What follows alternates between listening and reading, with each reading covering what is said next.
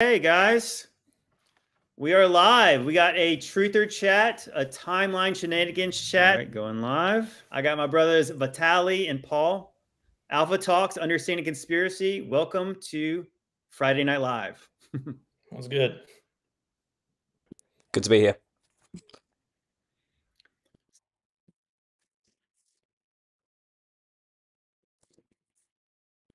A lot to say. I guess you've been pretty wrapped up in the day job, and you haven't been able to probably talk as much about the stuff you want to. So Vitaly says he's been interested in sharing stuff about the timeline shenanigans that we all believe in. That, like, where are we? When are we? And I'm sure Paul's probably got a million things to say, as he always does. As I always do, yeah. Because I'll try not to say as much today. I'll just let you guys go. No, please do. No, by all means. That's what I say. I'm sure that, like, Paul, because he's been going back and forth with all these other podcasters and creators. It's like, I imagine all the stuff that you guys get into. So please share. Sure thing. What, right now? Do you want me to share right now? Go ahead. Well, anything new? Well, yeah, we'll just go ahead. Tell us what you've been working on. Tell us what, like, obviously, what have you learned anything in the past couple of weeks that's kind of blown your mind? Well, I just did a show with a guy called Hijacker, who's on Revolution Radio. He has his own show on there, and he invited me on to talk with him about maybe 1 or 2 months ago. And he had just all these ideas and rattling around in his brain. You could tell he's been thinking hard about this since he first heard about it. And he was like, my videos, your guys' videos, like, blew his mind. And he's like, I think he's like in his 60s or something, maybe late 50s. Mm-hmm. So to him, it's like, this is just, everything's just completely up in the air in his brain. And he worked heavily in politics, he said. He worked with politicians and local governors and helping on their campaigns and dealing with, like, optics and things like that, and they ended up going against somebody he used to work for because they were promoting something he, religiously speaking, Christian speaking, cannot support. You know, something to do. I think it was a lot to do with all the TR. I can't really talk about it, but you know what I mean. It was all that kind of stuff, yeah. And but he ended up going heavy into all that. So he knows the politics game, and he says the biggest evidence for him that we're in the little season is that he's seen just how evil people can actually be working in that world. And right. So he was speculating about who are the resurrected, and he was just going on and on and on, explaining how we're like the people who live today are those who were in Sheol, but were like the bottom of the barrel, the worst people. And that's why Satan's little season is just so terrible, full of terrible people doing terrible things all the time.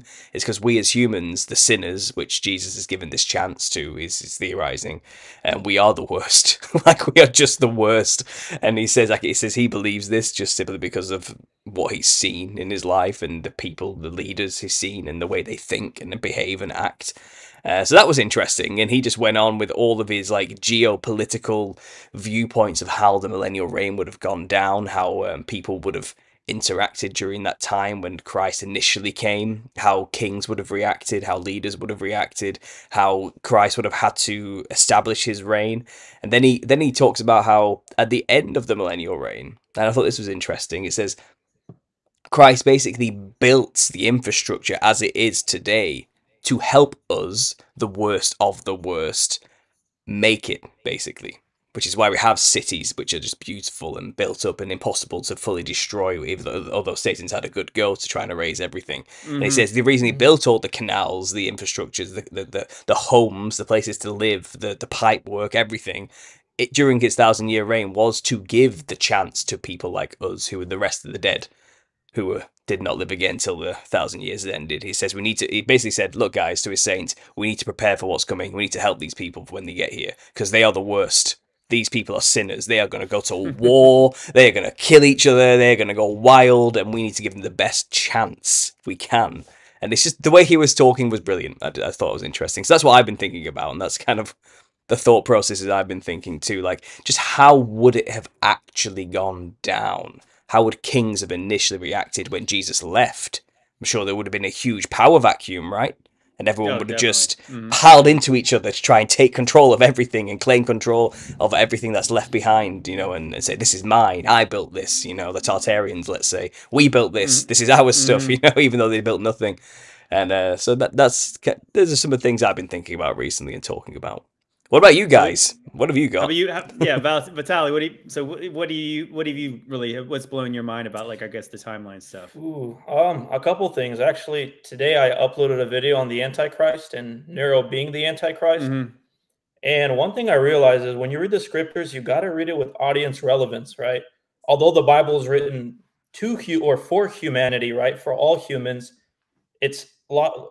Big parts of the scripture is written to specific people, Jesus' Yeah. generation. Mm-hmm. So one thing I realized is Paul said that the end wouldn't come until the gospel was preached to every creature, right? And then in other verses, it talks about the gospel or the process of the gospel being preached to all nations happening. And then there's a verse in Colossians 1:23, which says that the gospel was preached to all creatures under heaven. Those are definitive, crystal clear words. Like, That's I don't like know. that's a miracle how we miss that, because because that gets thrown around so often. Well, the gospel hasn't been preached to all the nations yet, and I'm then like, it's like hold up. it, What? like, it literally says that in the gosh, like how much, like that wasn't even that long after Jesus ascended Mhm. that he said that. And then the other thing I found was somebody sent me a picture of an old Geneva Bible from 1560. And those Bibles used to have a lot of footnotes on the sides. And in the book of Luke, in the Geneva Bible, there's a footnote that says the prophecies of Armageddon happened within 50 years after Jesus died and got resurrected. That's crazy. Mm-hmm. So people back then knew this is not a new idea that just sprung up. It's over at least 600 years old. Mm-hmm. At least, right, according to these old English Bibles. And I'm like, wow. So that's two things that would really blew my mind. And then another thing that kind of blew my mind is the whole like neural connection, right? As I was looking into Nero being the beast or the Antichrist, it makes sense that when Paul was writing about the number of the beast, he expected his first century audience to calculate somebody in their generation. There's no amount of wisdom or insight that John could give them to calculate the number of a future beast in 3,000 years or 2,000 or however long, right? It's deceptive and it's dangerous if he expected first century readers to be able to calculate it, but he says you'll be able to calculate it. And this is the number, right? They used gematria. Mm-hmm. During times of antiquity, they used gematria. It was really popular during that time. So he expected them to calculate the number of the beast. He's like, you'll know who it is. Just use gematria, figure it out, right? Calculate the number. So that's a few things I've discovered. Well, I think that's a great call, because I think the more I've been looking into that, just straight from the Bible, it's if it does not make sense to the reader that it's originally written to, it really makes no sense at all. Because it's like it's some code that needs to be cracked 2,000 years later. Well, yeah, you could imagine he's writing this, and there is like this code, like he's coding it because he doesn't really want everybody to know what he's calling, like, the emperor of Rome Satan, basically. Like that's kind of inflammatory for him to do that. And I think even I know I had Bible Scribe on a couple weeks ago, and I was watching one of his videos about Nero being the beast, and how there's these kings that are past, and there's the kings that are not yet. And it's kind of interesting when you think about, like, so if Apollyon's the beast that comes out, and so I think that this is a spiritual being that's coming out of the pit, correct? Mm-hmm. Then if that's the case, then, like, literally these emperors of Rome are claiming to be Apollo. Like, because I remember when I was doing videos about, like, Apollyon, I know Caligula claimed to be Apollo, Nero claimed to be Apollo. I think even Domitian later claimed to be Apollo. So you can imagine that what so Caligula was trying to, I think, was in 40 AD, trying to put a statue of himself inside the temple. And then I think later he dies, Mm-hmm. but then all the things, and so like that kind of stuff, it only makes sense if it makes sense to the people the stuff is being written to. And then what was the other one where I was listening to an old teaching from R.C. Sproul, and he was talking about, like, that when Jesus is telling the people in Judea to flee to the mountains, when they see this, that was like counterintuitive to what they would have done in the first century, because back in those days they would have found, people from outside the cities would go into a walled city, like especially like a very secure place like Jerusalem that's got massive walls. And it seems like, Jerusalem besides Babylon, it's had a pretty good run as far as being safe place to be. But so he told them to do the exact opposite. And those obviously the people who lived, not the people who shut themselves in the city, or especially the ones, the zealots and everybody who shut themselves in the temple thinking God was going to save them. Instead, it was like he brought about all the things he said based on the fact that they did do those things. Yeah. So there's also a contrast between the phrase seal up the scroll in Revelation and don't seal up the scroll in the book of Daniel, right? Yeah. So the video that I made today, I'm actually going to read to you one of my notes. In the book of Daniel 12, after receiving prophecies, an angel said to him, "But you, Daniel, roll up and seal the words of the scroll until the time of the end. Many will go here and there to increase knowledge." By contrast, in Revelation 22:10, the angel told John, "Then he told me, do not seal up the words of prophecy in this book because the time is near." So there's a contrast here, right? In the former, the angel is saying to seal up the words of the scroll. In the latter, the angel said not to seal up the words of the scroll. And why is that? When a prophecy was not to occur for thousands of years, the angel said to seal up this book because it doesn't concern you guys, right? So seal it up. But when a prophecy was about to occur near the lifetime of the prophet, he said, do not seal up the book because Armageddon is about to unfold, or prophecy is about to begin. That seems pretty devastating to the other side when it's because this is going to happen in about 500 years is what Gabriel's telling Daniel, right? Seal this up. This is not for you. That the Messiah is coming later, and like, oh, that sucks. Yeah, and then he's telling John, do not seal up this because the time is now. And since then, we've been in Revelation, right? The scroll has not been sealed. We're currently there. The question is when and where, right? So, but of course, we think it's chapter 20, possibly.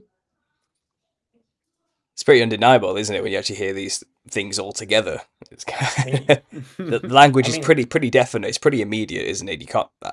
We've been saying this since the beginning, and a lot of people who just do not want to hear this don't seem to know or see just how definite this language actually is, and maybe just breeze over it and ignore that. I don't know how else to. I can't interpret it any other way now. It's kind of one of those once it's been seen, it cannot be unseen sort of situations, isn't it? It's typical conspiracy stuff, but this is more real than a conspiracy. I mean, I see it as it's like the oldest lie in the Bible, right? That God doesn't mean what he says, or he means the opposite of what he says. So he's confusing, right? So in Genesis, God said, do not eat the fruit or else ye will surely die, for sure, right? But then the serpent tells Adam and Eve, you will not surely die. God didn't mean what he said. And I think people are making the same mistake today. Oh, this generation, when Jesus said that in the book of Matthew, he's referring to the generation that faces tribulation, not his own, right? When Jesus told the disciples, some of you standing here will not taste death till I return with my kingdom, he meant some other generation, right? Oh, yeah. When Jesus said that he would war with the church in Revelation, I forgot what church was it. Was it Pergamum? Pergamum, right? He said, if you do not repent, I will come quickly and war with you. When Jesus said that, he was just playing. Like, y'all don't need to worry about it. You know, he was just kidding. Yeah. So he was talking about a church age 1,000 years from then. Obviously. The Church of Pergamum is a church for or a metaphor for the Church of Elevation today. You know, like I wonder if the Church of Pergamum knew they were an allegory for later on. Do you think he means us? You think he means us, or do you think he means much later from now? No. Well, if you go to those locations, it's pretty destroyed and in ruin. You know, so I mean, that's a clue. And yet people do deny these things. People, like I said, it's so funny that I said.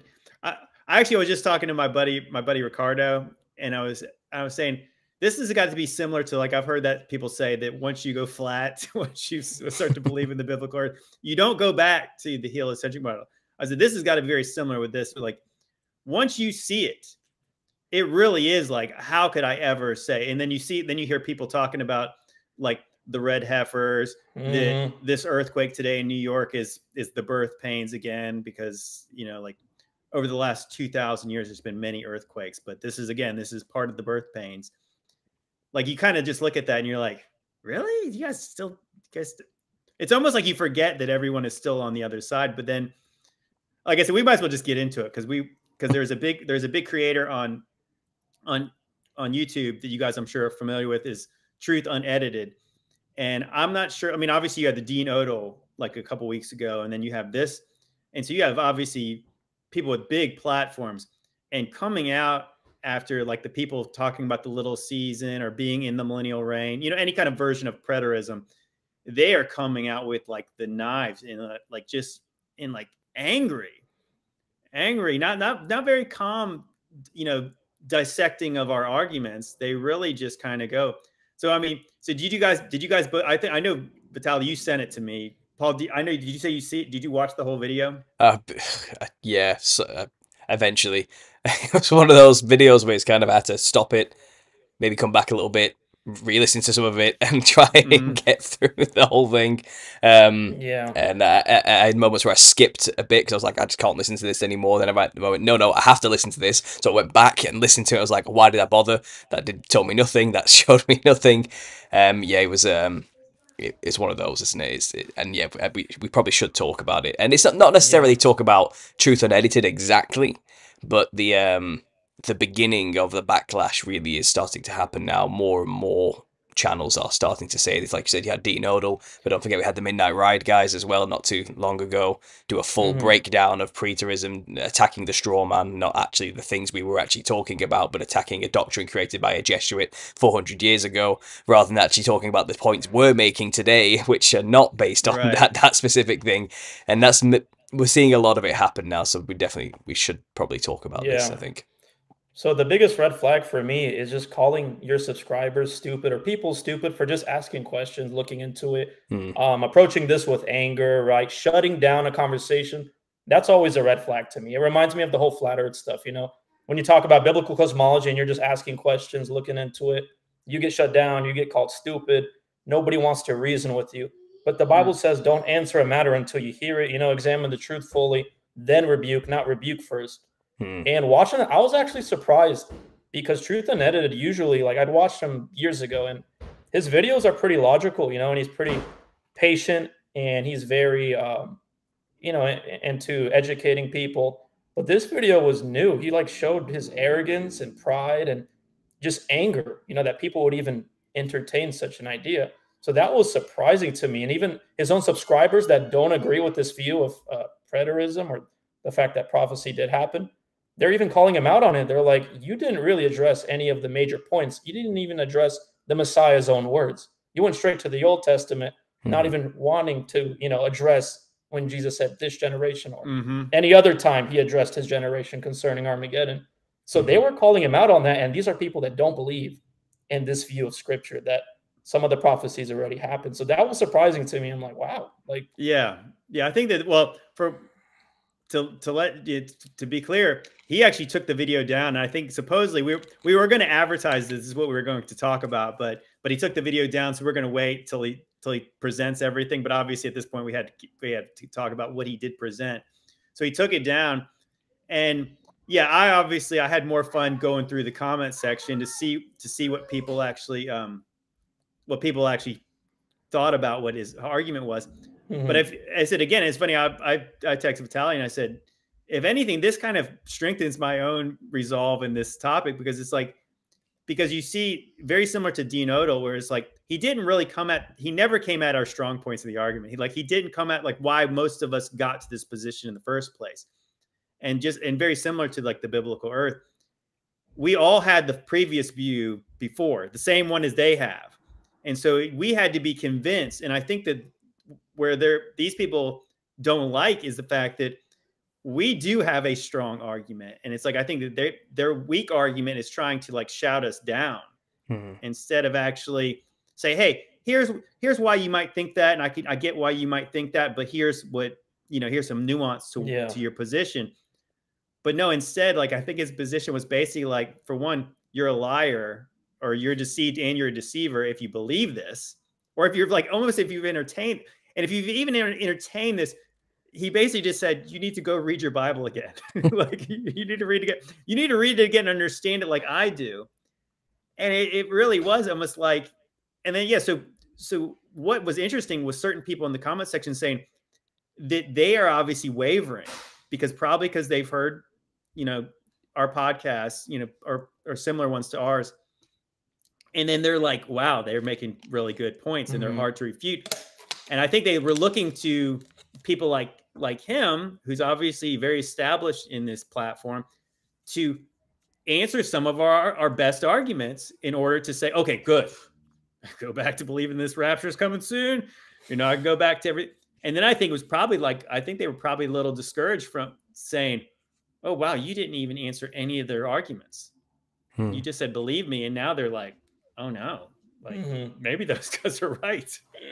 Yeah, I could definitely feel that in the comments section when I was going through it. Like, just this, there was those devotees, weren't there, which were like, everything you say is brilliant, truth unedited. I thank you for addressing this false doctrine, and now we can just move on. And thanks for debunking all of this. And then you had these other comments answering these comments, saying, where exactly did he debunk this? Because I can't find anywhere in his reference to Isaiah and the promises of things to come where it explained how those things may have already come. He didn't explain any of it away. And see, I don't.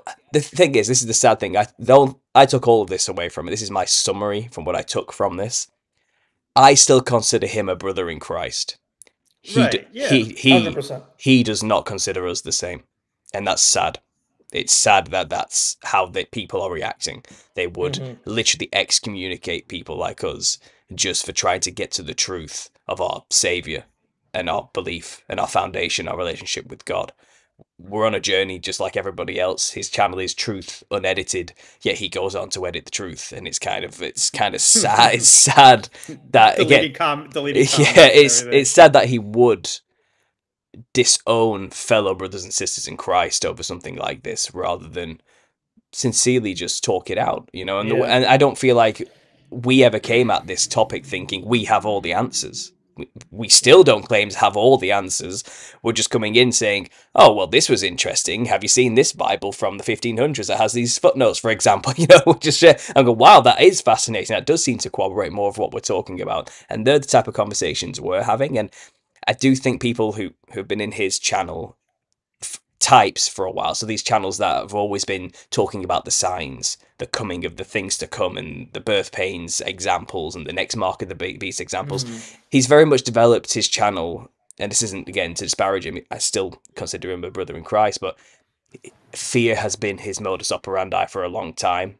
His base is based on the idea that it's about to go down soon. Have you seen this other sign? And that's what most of his videos are. But obviously he does have a lot of biblical grounding to say that these signs must be something is about to happen. But what we're trying to say is, are you sure those signs aren't contrived and the true signs have already happened? We're only just suggesting that maybe we're in the wrong time here. You're on the wrong time. And biblically you're sound, but your timing's off.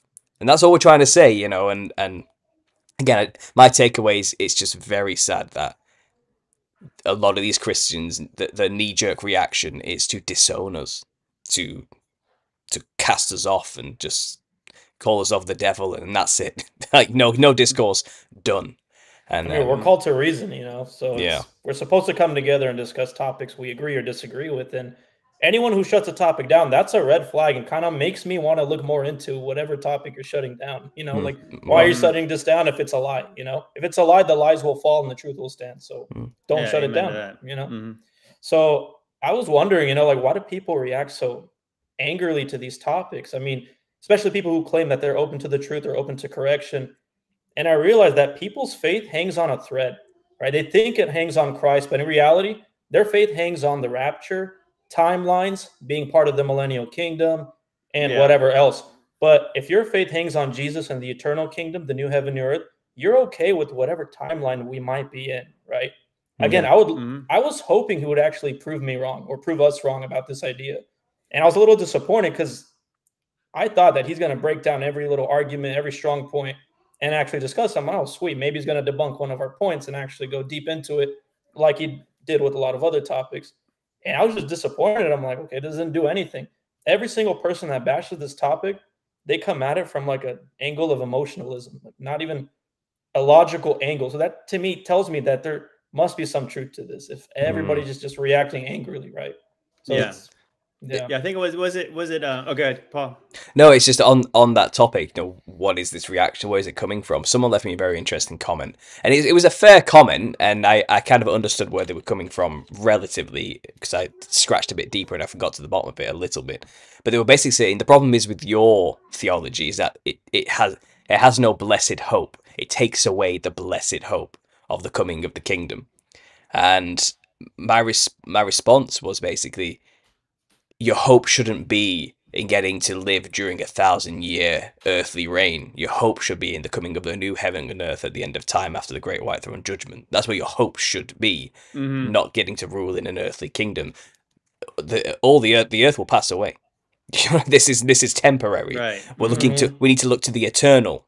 1,000-year reign is finite. It's not the infinite. It's not the final thing. It's just a taste of things to come. Our hope should be in the afterwards. But their argument back was, well, the 1,000-year reign is what is it? Judgment comes immediately just before the 1,000-year reign. They had the timescales were off. They didn't know about the little season again. Yeah. They don't know the pattern. They don't know how it goes. You know, tribulation, 1,000-year reign, little season, great white throne judgment, then new heaven and earth. They think the new heaven and earth began when the 1,000-year reign began. That's literally what he believed. And I immediately knew why he had that point then. So you think we're just in hell then? You think we're in the lake of fire or something? You think I'm saying we're in the lake of fire because your assumption is based on this predetermined idea that you think the new heaven and earth begins with the millennial reign of Christ. So our language is off with people because a lot of people have the word is deceived. I don't want to be like Truth Unedited here saying, oh, they're all just deceived and don't know the Bibles. But in a way, someone has told them the wrong thing. Someone has given them a false timeline somewhere when they were learning about what the book says. And I don't know how you can read Revelation 20 and not get the timeline we're explaining here. It's laid out like a roadmap, quite clearly, one thing after another. But they still believe the new heaven and earth begins with the millennial reign after tribulation immediately. And I don't know the only way they're getting that is somebody told them that and basically told them a lie. That's all that's my only assumption, but sorry, go ahead. Yeah, I was thinking that what I noticed that he was like, it felt like he was projecting a position onto us that was heretical in order to call us heretics. Because he was saying, like, if we're past the millennial reign, then there's no salvation for anybody. Yeah. So he's like saying, we're saying that nobody can be saved now. We're like, whoa, whoa, whoa. Like, where are you even getting that? Like, we never said that. I don't believe that. No. We've countered that even, like, if ever that comes up, I mean, no. We have, Jesus is still promising us eternal life. I have no reason not to doubt that for 1 second. So he's putting that on us because that's what I'm saying. Like, to me, I was saying, like, that is so when he's saying that, so then you have people who are starting to come along to the belief we're on, and he's telling people, no, you can't be saved now if you believe that. So then people who do believe that, they're like, well, where's he getting that from? Is that true? Well, I don't want to believe that. Again, no, we've never said that. And I think that, like, as you said, that we don't say, mark him now, do not listen to him. I would say that, like, be good Bereans, no matter who you're listening to. But I think that the place, I think, again, going back to like the biblical earth into where we're at in the little season idea, we didn't come to this place, like, we didn't start on this position day one. So I think that's why I think hopefully we're the side that's given a little more gracious to people to say, hey, I wasn't there until recently, so why would I ever be the word say, you don't even know anything? Like, because if somebody would ever spoke to me like that before, obviously that's the kind of person you shut out right away. And I think that, again, like, so when you do feel like you have the truth on your side, we can say, hey, well, what about this? What about this? We can calmly say, hey, what about when Jesus said that all these things will be fulfilled before this generation passes away? Like, and calmly say that. And I think that to me was the biggest omission. And maybe when he re-uploads, and maybe after he researched the topic a little bit, he re-uploads, maybe he'll have a counter argument to that. But I thought, when I watched the video, the omission of anything that Jesus actually said was the fact that if he put that out there, he wouldn't be calling us liars. he would be calling Jesus a liar because Mm-hmm. and I think that's what I really noticed, and I've said this over and over again on my lives recently. And actually, it's funny. RC Sproul was saying this, even though he doesn't have the same position I do on like certain things. I think he still believed in a rapture that was coming. But what was interesting is like that he kind of puts it in the way that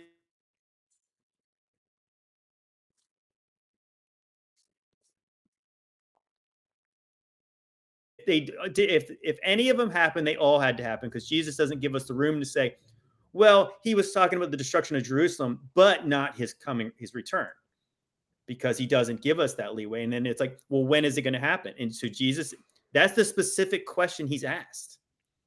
You know, isn't that the thing where it's like that he's asked, when will these things be? What will the signs be? And then he says they are. So like, there's no wiggle room. So I would love to wiggle out of that position where I could still have, like, people would be comfortable with the things I say and not call me a heretic. Mm-hmm. And it would be easy to say, oh, well, yeah, I don't think he came back yet, but I think all the other things happened. But Jesus didn't give us any wiggle room. It's like you either believe him or you don't.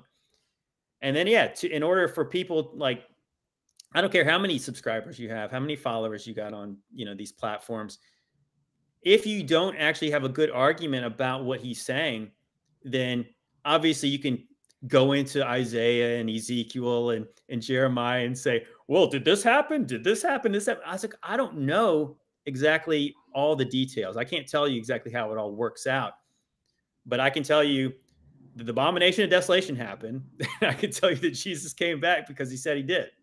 He said he was going to, and then there's enough evidence for me to be comfortable with that. Mm-hmm. And I think that, again, like, so we have the scriptures, we got a pretty good handle on the scriptures, and we also have physical, real, historical evidence, which I don't think they do. And again, so when they start pointing to the sign of the new side of Jonah that's happening on Monday, like you think that we're reaching, but you think that Jesus, when he was talking about the sign of Jonah, he was talking about an eclipse over America. Two eclipses that go over to form a tav. Like, I mean, come on. Like Jesus literally was not talking about a sign in the heavens. He was talking about himself. Like, so when they use these people are using.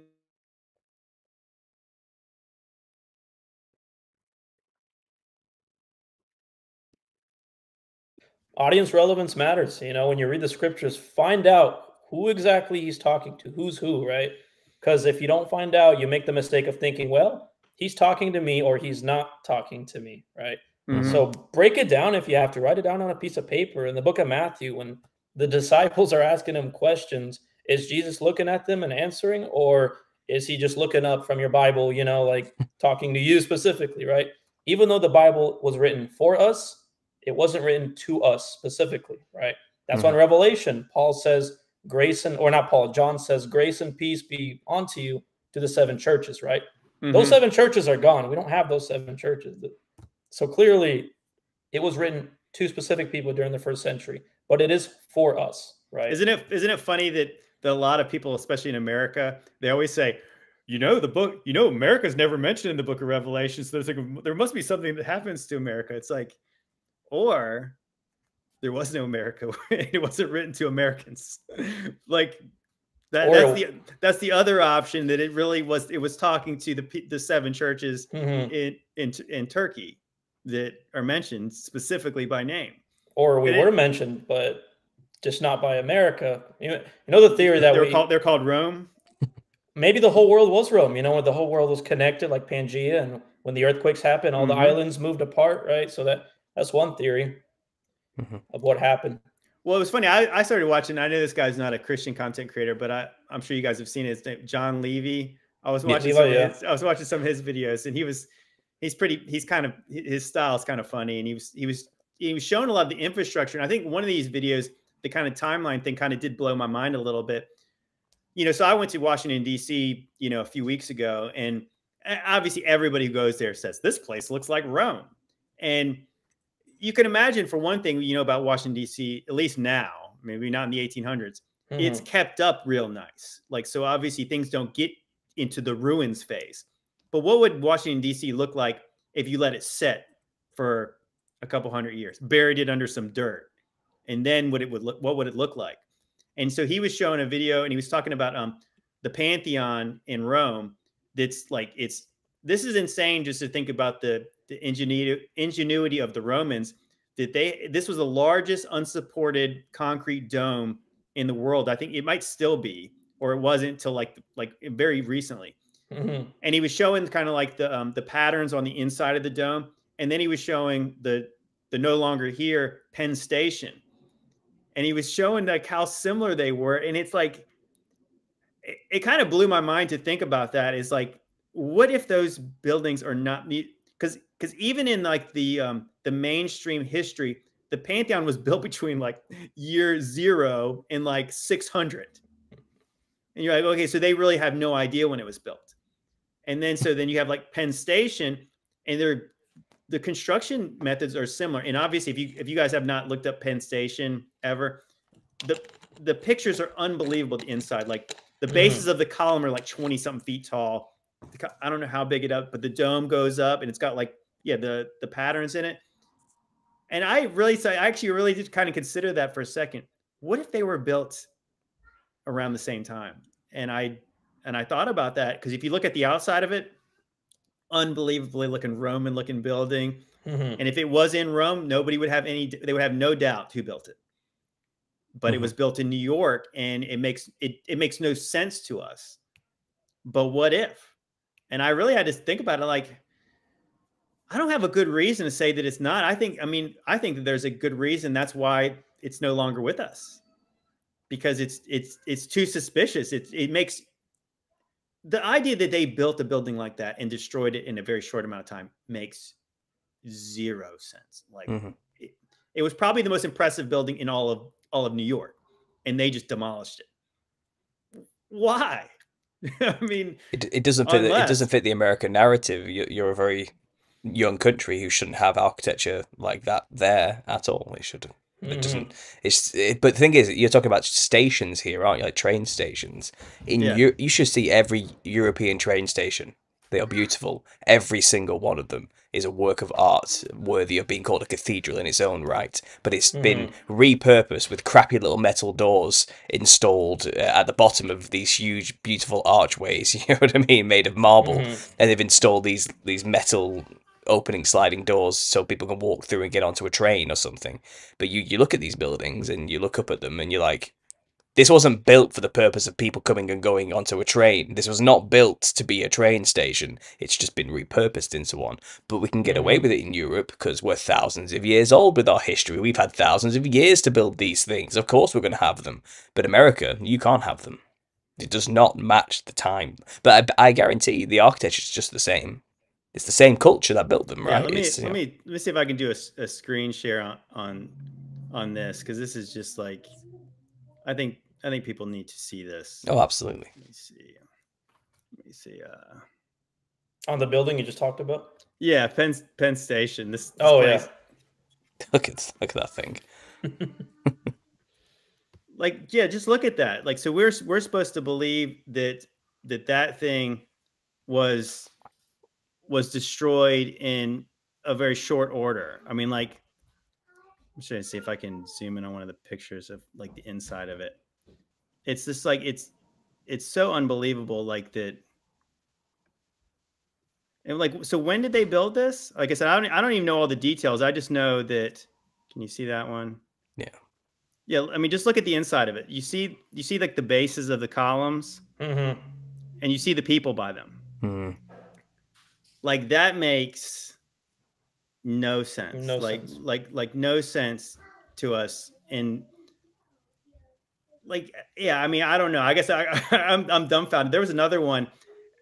Paul, have you ever heard the one? It's the Royal Crescent in Bath, England. It rings a bell. But bring it up. Let's bring it up. Let's just okay. Yeah. My buddy sent this to me the other day. Royal Crescent. I've never actually been to Bath, but I know all about it. You know, the whole Roman city in ruins, dug up and everything. Go ahead, let's have a look. Okay, so look at these. Look at the buildings on here. Look, so this completely radius building. That's got columns. The columns go for days on this thing. And then the craziest part is look at the complex. Yeah. It's like missing a piece. Well, I know, but I mean, just look at the one, but like its radius is everywhere. And supposedly this thing was built in, I believe it was 1774. Yeah. Of course. Absolutely. I mean, it makes no sense. And you think about like that, like one of these buildings and like, yeah, this perfect crescent shape. Like these are made of stone. Yeah. How many buggy loads full of stones would it have taken to build this thing? Mm-hmm. The thing is, you see this type of architecture in every city in England. Like it's everywhere. This is not just Bath. This is even my hometown, my small city of Preston. Just our little square. Like just type it in, Preston Square. Type in the Harris Museum. Did you cut out? Oh, I'm back. Am I here? Harris Museum. Type in the Harris Museum. Yeah. And you'll find it's identical architecture. It's and this is just a small nothing. Is it Harris what? Harris Harris Museum. Yeah, it'll come up. And you look at this thing and you think this was not built to be a museum. This is not a museum. This is some Roman architecture just slap bang there in the middle. And you can see the other thing next to it with its own spire made of the same stone. Yeah, that's very similar to everything in DC. That looks exactly like this is typical British architecture. Every city has this. Every city has this. Like this is standard. This is pretty standard. Like the rich and poor places, it doesn't matter. This is it. This is England. This is what we have. And obviously they say it was all built by Rome, right? Londinium and all these type of things. So no wonder we have it everywhere. But this is too much. The buildings surrounding this thing, terrible. Absolutely terrible. Just metal monstrosities, Type in Preston Old Town Hall. And this used to be right next to this on the same square. So this is what used to be there, right next to the Harris Museum. This beautiful looking church, basically. There it is, next to it. That's what it used to look like. Guess what happened to it? It burned down. It had a fire in about the 40s, yeah, and then it was demolished. The final layer of it was demolished in the 70s, absolutely, and it's been replaced by a horrible grey cube. That's what made of plastic. That's what it's been replaced with. But that's what it used to look like, and it looks like any other Tartarian, quote, whatever you want to call it. It's beautiful. The high street used to be amazing, and now it's just an abandoned, closed down hellhole. Well, this is, it looks like I did the one time that I went live recently. I was showing all these post offices around the United States, and like I would say that like 9 out of 10 of them look like that. They have that. I guess they're either like town halls and / post office, and most of them had either a clock tower or a bell tower. Like almost every one of them did, and it was they clearly had a style to them, and. Yeah, it makes no sense. Of course, then I was contrasting what the modern post office look like in these towns, and of course, I mean, some of them are just like, yeah, you kind of just laugh. But how did me and Vitaly know that there was a fire? Well, it's the same story everywhere. It's the same story everywhere. We know the modus operandi now, and this happened quite late in the game. This fire, a lot of them were in the 1800s. This happened in the early 1900s. Not that long ago, the 40s we'll call it. I think around the 40s or 50s. There's even a photo of it burning there. You can see it, the second one down, the high contrast black, and they're trying to put the fire out there with on the main images there. I think it's in the second row. Oh right, right here. There it is. Supposedly the photo of it being burnt down. Yeah, but it looked like basically an incredible cathedral. It was a church by any stretch of the imagination. And Preston itself actually used to be called Priest Town because it's nothing but spires. If you look out, it has more churches per square mile than anywhere else in England. If you get onto a decent vantage point, a hill, and you just look out at Preston, it's just nothing but church spires as far as the eye can see. So it's an amazing, beautiful place. When you notice that they're all built like this, by the way. We're just full of cathedrals. This whole place is full of them. But as I grew up here, I didn't notice or care or have any. I didn't see it until. But now, with this new perspective, I look out at this city, you know, and I've realized this is incredible. Like what was built here over this short period of time, and even considering that, you know, King Henry VIII destroyed 800 monasteries in his time, you know, and Wow. like he went on the warpath to destroy as many churches as he possibly could during his reign, and these still there's like 100 here. Like there's a lot here, you know. There's no way you could have destroyed what was built before. Yeah. You know what this So kingdom was. clock towers were pretty common back then, right? Yeah, pretty much. So They seem to be. if this is part of the Millennial Kingdom, what if the clock towers were counting down from day 1 to year 1000?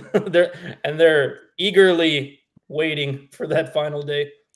There's something. I mean, there's clearly something about it. But yeah, so I was looking at that John Levy's videos, and the one thing he was really kind of blowing my mind with as well, that like just like the centrally planned cities, and then not like just the infrastructure that it takes to support these cities, like the canal systems, the rivers that all flow into these places.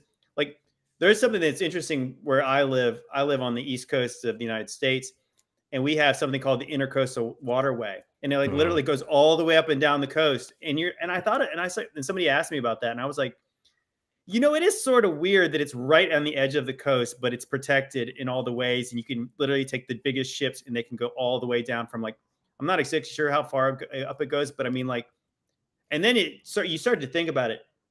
Is it possible that some of that was either man-made in some kind of way, or it was directed in a certain way, or did they remove impediments in order for it to go all the way? Because that's pretty lucky if it was already there. Like, and then you start to see some of the coastlines, the shape of these big cities, like to get these cities to where they have like the docks and the concrete that goes all the way down into their ports and everything. Does anybody have any clue how long that would take? I mean, obviously we don't have a clue how long that would take. The whole thing it does feel like, like we have built on the ashes of a previous civilization. It just, that's what, I mean, that's everything you see that. And John Levy even had some videos that obviously flowed very nicely with your stuff, Vitaly, of that what brick starts to look like when it's been melted. It eventually starts to look like a mountain. It like literally it starts to look like stone eventually. And so he was showing places, I think it was outside of San Francisco, where it was this red mountain, except for there was parts that looked like it was protected a little bit, and you could actually see bricks. And then he found glass. And I really started to think about it when we went to Arizona and into Nevada, and I was like, man, those things sure look like buildings, like they used to be buildings. And then when I saw his video, I was like, now I know that they were. And it's like, it almost made me sick to my stomach to think like that was really once like a red brick building. Like I guess I never pictured a brick building. I pictured maybe like some old, I don't even know, just something really kind of like more primitive looking or something, not actual bricks. I mean, that blows me away. So, because obviously, how long have they been using bricks like that? And then, so if that's what they were using, how long ago was the time where it literally got melted?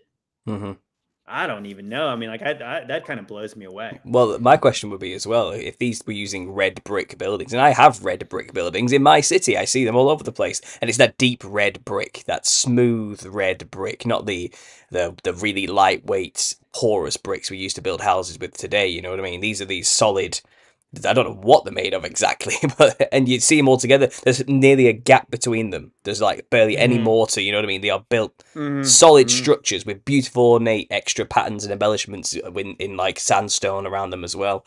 And they always have like the date written on top of them in some ornate curve, between some curved like blocks that says like 1883 or something. But I don't believe that for a second, whenever they say they were built, you know.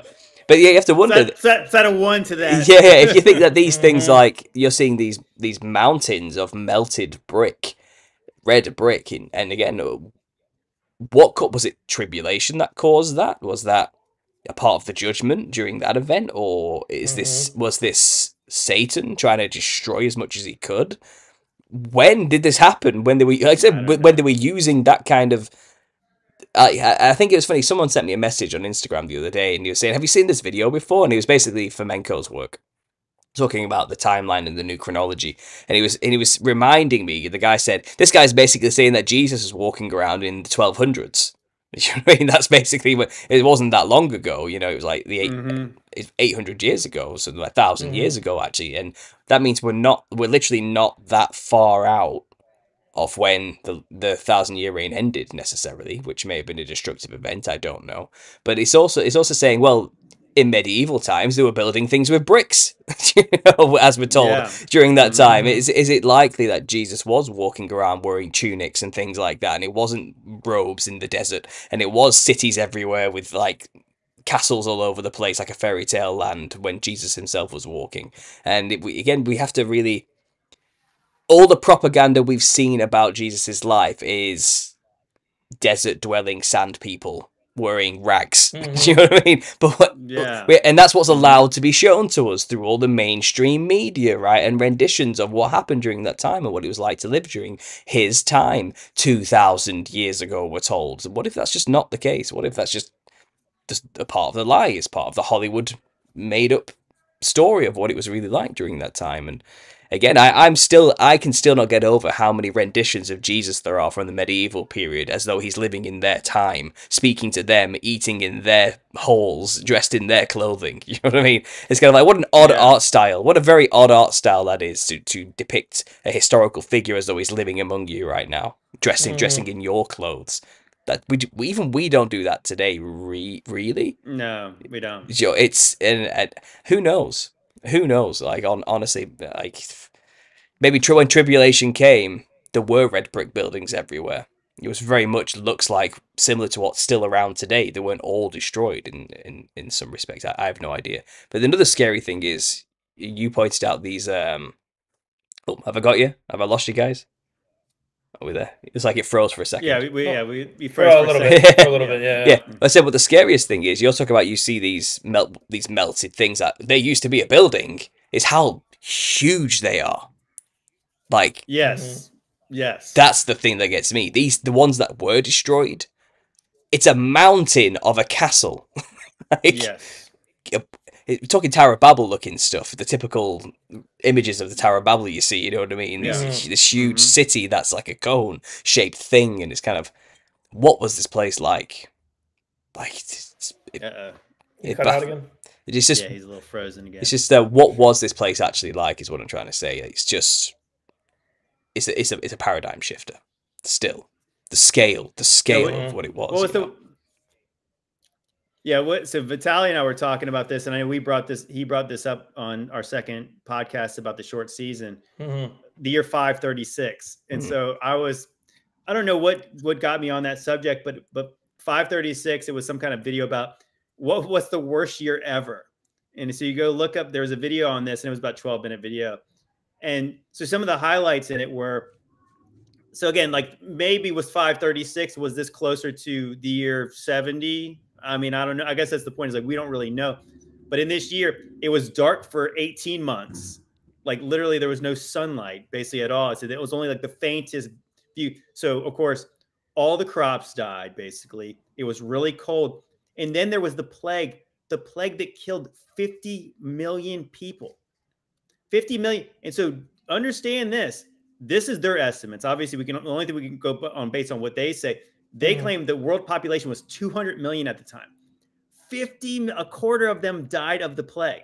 Hmm. Did you Now know if that? that, Did you know that's where the Grim Reaper comes from? yeah, That's what. I did hear that. Yeah. No. Yeah, that's where we get it from, because people were claiming during that time that they would see demons before they died. Like, that's what would happen, and it's literally demons would be knocking on their door, and people were scared to answer the door because they thought it was their time. It was the thing coming to get them, and that's the Grim Reapers come Mm. knocking. That's where that mythos came from. This horrible event, and people were literally like saying like, "I've seen the demon," and then they would die. They would die like a few days later or a day later. Like, they would start seeing visions of monsters, and it could that possibly be, the locust from the pit? Or I don't know. We need to read it. What was that then? Where does that fit into the time scale? What were these I people don't know. seeing? Were these things released to torment people for a short time and then take them? I don't know. Was it judgment of some kind against these people? And again, people were literally just give up burying the dead. They just were chucking them over cliffs into the sea. By that point, it's like, what do? They're just dropping dead everywhere. People gave up. People just gave up. There was nothing. There was no funerary rites anymore. All that was just out the window. It was just a case of just pile them as high as you can, burn them, just chuck them over into the sea, just get rid of these bodies. Yeah, it was game over during that time. It was Maybe it wasn't a demon, but the angel of death, one of the four horsemen. well, Yeah. We're seeing. I was thinking the pale horse. That sounds a lot like the pale horse coming that time. It's like in Egypt during Moses' time, right? When the angel was whoever didn't have lamb's blood on their door, the angel was killing the firstborns, and that was an angel killing people, not a demon. So maybe the Grim Reaper is the angel of death, or maybe, yeah. But there was no details about what this thing was saying to them exactly. It's more like it was just there, just its presence was seen, and then people were like, "I'm gonna die. Like this is it now. And my time's up. Like I've seen the thing. It's over. I've heard about this, you know." And people were terrified of opening the doors, but I don't think it stopped anything. It didn't matter. It's like the time had come. That was it. It was over. And I think it was the unexpected cosmology kind of maps all this out for me because he's studied this a lot, and I think he was saying there was historians around during that time period who were trying to rewrite the history at the time. They were writing the history of the events, but they were kind of lying about it so the future events wouldn't. It was really odd. Like, and there was people around who were saying this is clearly the end. This is tribulation. This is it. This is the judgments, you know. And these historians were around saying, no, you're crazy, gaslighting people. You know what I mean? Say, no, you're nuts. This clearly isn't the end times. And they're like, it's been dark for 18 months. Like there's no sunlight. Every volcano is everything is erupted. But is it the Great Tribulation? Yeah, that's what I mean. He was like, no. This is just nothing. This will be over in no time. You guys are just being superstitious. That's basically what these historians were saying. And it's kind of like, who paid this guy to say this stuff and write all this stuff down and document the event as though nothing was happening?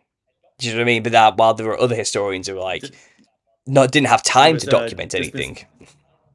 Definitely a dispensationalist. Just something like that. Climate change. Yeah. He's like, yeah, you're right. It's tribulation, but this is not the capitalized Great Tribulation. No. This is one of the This is the little cyclical events. Yeah. This is just a cycle. You know, there'll be another little one soon anyway. And you know, climate change, all that. It is kind of crazy. I mean, because if you really think about it like that, so again, we're working with the estimates we have based on what they tell us. So 200 million. 50 million die, so a quarter of them die of plague. I mean, imagine a bunch of them died of famine. It means if there was if all the crops died, it was really cold, and then there's wars at the time as well. So, so how many people died? And to think that like a year like that is disconnected from what God is doing, like, so where's God in all this? Like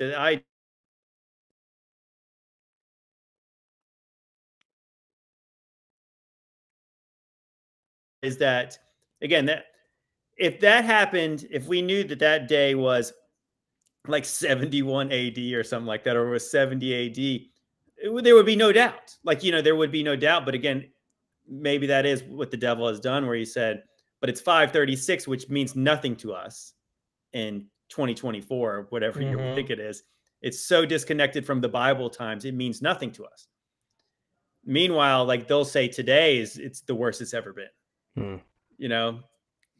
Like without even batting an eye at like being completely ignorant of all of history, at least the one we've been taught, and saying, oh, how much worse could it get? Jesus, come quickly. And you're like, can you imagine? Been worse. Yeah, it's been way worse. Could you say, like, imagine like people are freaking out because the sun's going to be dark in America for like, what, a couple minutes? What if it was 18 months? I think God's mad. Yeah. Well, it is like because it really is. I think that's what dispensationalism to me now is, that it's me. It's everything is related to me in this generation. And I was talking to my buddy Ricardo about this, and I said, I don't know where you guys are at with the whole rapture idea, but I started to like revisit the concept of the rapture, and I'm not sure that it was ever biblical in the way that it's ever taught, where it was these these live people disappearing at any point. Because even if you think, I got some scriptures about this, and I think this is where I think a lot of people are really trying to hang their hopes, that maybe it was a hope that they misunderstood. Because I think when the idea they get it from is 1 Thessalonians 4, when the dead rise first, and then those who are alive and remain are caught up afterwards. For one thing, he's saying, he's comforting people that your dead loved ones, don't worry, they're going to go before you. You know, I think that's kind of the overall point. But I took some notes on this, and like I said, if there was no rapture hope, like you just say, if everybody just kind of like knew that it was the resurrection we're hoping for, so when you die, you are resurrected if you're in Christ. So I was looking at this, and so just think about what Paul says right here. And this is 1 Corinthians 15, 35, and 44. And so this is another, 1 Corinthians 15 is another place where people get the idea of a rapture, is that will be changed in the twinkling of an eye on the last trumpet. And he says, so this is starting with verse 35. But some man will say, how are the dead raised up? And with what body do they come? Thou fool, that which thou sowest is not quickened except it die. So it's kind of like saying, like, you're not going to be resurrected unless it dies. And he says, and that which thou sowest not the body that shall be, but bare grain, and it may chance of wheat, of some other grain. But God giveth it a body as it hath pleased him, and every seed of his own body. All flesh is not the same. And so then he gets into basically the different types of flesh. But the whole point was, he's like, the seed has to go into the ground in order to become something else. You know, it's like like the tree dries, and then a seed goes down, and then it becomes something else. And I started to think about that, like when Paul's like saying, I'll tell you a mystery, we won't all sleep. And I think that biblically, the Old Testament before Jesus, like when you died, you went and slept with your fathers. I mean, that language is used over and over again in the Old Testament. Like when the kings died, they're put in the tombs, they're sleeping with their fathers. But I think when you're in Christ, now he's saying you won't all sleep. So when you die now, because of the work Jesus has already done, you go down, you die, and then you go right up to meet the Lord in the clouds. And so I don't know. I guess to me, I wonder if that's an impediment to some people believing, because that's what a lot of people ask, and I think that's why people call us a full preterist. Well, what about the rapture? Has the rapture already happened? It's like, I don't know that Jesus ever promised anybody a rapture. I think he promised them a resurrection. Well, first off, figure out where that word comes from, right? That's why etymology is important. If you look up the word rapture and all the definitions that are given in Latin, one of the definition is to kidnap and to R-word somebody, from the word rapt. So when people are saying God is going to rapture me, it almost sounds blasphemous. You're saying God is going to kidnap you and then he's going to R-word you. Right? Oh, really? So wow. Look up the definition in Latin and the etymology of rapture. That it means, it gets the word from rapt. That's where it comes from, which means the R word. So, well, it's interesting. I wanted to do this. We probably should have done this earlier. But I had a list of things where in Truth Unedited, he had a list of things he was like questions he asked us. And I'll just go through the ones where people were asking. Actually, I had that thing pulled up. Let me see where I am not a normal Mac guy. I just got one and I'm terrible at it. But the one, like I said, I know I saved a slideshow, and then I'm trying to figure out where it is. I was you like 6 months ago. I switched to Mac 6 months ago, and it took me like 6 months just to get to grips with how to use this thing. And I think I'm still learning something new every day. So good luck with that. Yeah, that's the bummer with all this. But I know that some of the questions, I'm just going to read them. You guys have to trust me that I'm saying I'm not misrepresenting them. So okay, so so you had these questions. Let me go on to, this will be easier. And so, okay, he said, one of the things he said was, first, you must understand that the millennial kingdom is a kingdom on earth that will not go away, and it's an everlasting kingdom. And so he obviously quotes 0 scriptures when he says that. And so that was the first thing I saw. Is like, you must understand the millennial kingdom is a kingdom on earth. And then, so I think that's why he starts quoting from these Old Testament prophecies. And I was like, so I went in there, and one of the first things I wrote is, and then one of the other things he wrote was, where is the kingdom on earth is today? So where is the kingdom today? And I was like, okay, so Jesus in Luke 17, 20, 21, he says, and when the Pharisees, he was demanded of the, and when he was demanded of the Pharisees, when the kingdom of God should come, he answered them and said, the kingdom of God cometh not with observation. Neither shall they say, lo here, or lo there, for behold, the kingdom of God is within you. And so like literally he's kind of asked the question, where is it? If the kingdom is at hand, or the kingdom is here, where is it? And he's saying, it's not here. And then so another verse I got was John 14, 1-3. Let not your heart be troubled. Ye believe in God, believe also in me. In my Father's house there are many mansions. If it were not so, I would have told you. I go to prepare a place for you. And if I go to prepare a place for you, I will come again and receive you unto myself, that where I am, there ye may also be also. So I really do think that there, like, a lot of it is the misunderstanding of like this idea of like this earthly kingdom, when Jesus is literally saying the opposite. I always thought about that. I was like, okay, so he's going to prepare a place for people that's not here. And so where did he go to prepare that place? He ascended.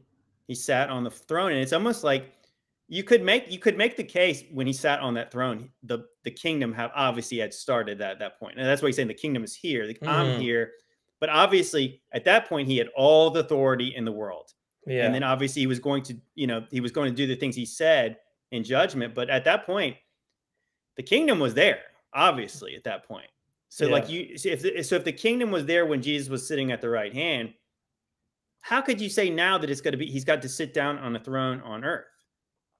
So the millennial kingdom, or New Jerusalem, it's on the earth, or it's over the earth, but it's not on the earth, right? Mm-hmm. So during the millennial kingdom, people were making pilgrimage, right? The nations that came against Christ, some of them survived, as the book of Zechariah said, and they had to make pilgrimage every year, or else rain wouldn't even fall upon them. And so because it's the little season, we're not allowed to make pilgrimage anymore, right? So he didn't go anywhere. His kingdom is still hovering above the earth. Mm-hmm. At least that's what I believe, in the North Pole, possibly, right? Yeah. I thought it was funny because you were talking about canals earlier. And I think it was Toadhouse who was trying to theorize that these canals were a part of that pilgrimage process. They were perfect paths that went all the way through countries, so people could easily make their way there. Then you had things like airships as well from the past. Blimps were like, people are obsessed with these huge airships in many shapes, forms, and sizes. And it's likely that people, if it was a city that was perhaps floating, not on the earth, but above the earth, and they probably need a way to get there, perhaps. Maybe this is where we get that. It's funny, actually. Talking about the parallel between aliens and the UFOs, the mothership, and then you got New Jerusalem, the beloved city. I just thought of another parallel where it's always typical, isn't it, that they beam them up. There's like a thing comes down from below the saucer, and the people float up into the city, don't they? Is it possible that that's how people got in there at some point? They weren't actually, and all these UFO films, these alien films, are making a parody, Star Trek, making fun of it, like it's a parody on the truth. Beam me up, Scotty. It's that type of thing, isn't it? Take me up to the city, Jesus. You know what I've been thinking about is the transfiguration of Jesus Christ. That almost looks like a hologram. Like he wasn't really there, but he kind of appeared with Elijah and Moses, And that also proves that the kingdom was here even before Armageddon started, because where was Elijah and Moses? Where did they come from? Right? They're not dead, right? So, it's very hard to wrap your mind around that, but it's like, it is sort of funny to think. I was thinking about it just the other day, and again, like, we make things complicated that really are not all that complicated, because like, so as Christians, where do we want to go when we die? Heaven, right? So like, so where would you tell, if you asked a kid, when you die and you're good, where do you go? You go to heaven. Where's heaven? Somewhere up there, somewhere up there. And then they'd be like, if you're bad, where do you go? You go to hell. Where's that? It's in the ground. So like, but only in to the learned. Oh, well, actually, first we're going to go up, and then we're going to go down, then we're going to fight all the bad people, and then we're going to go reign in Jerusalem. for 1,000 years, and then we're going to go up to heaven later. And it's like, where are you getting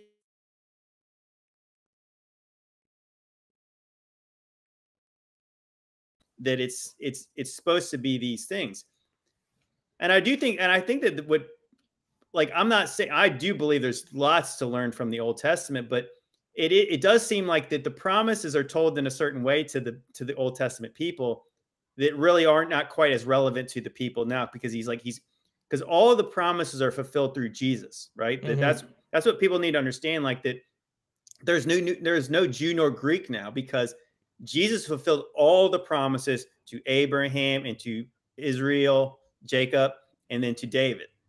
So they're all fulfilled through him. And if you're in Christ, then you got to take place and you get to take part in all the promises. But he's already completed them all.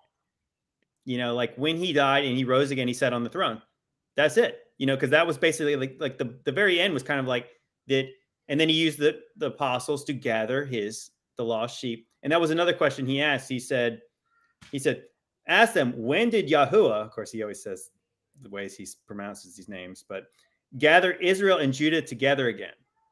And you're thinking like, I was thinking like, well, I mean, for one, he says, I think it's in John 14, when he's saying that I didn't lose a single one. And he's talking about leaving the 99 to go get the one. And then he's sending, like, and so literally what does he say to the Gentile woman? I'm here for the lost sheep of Israel.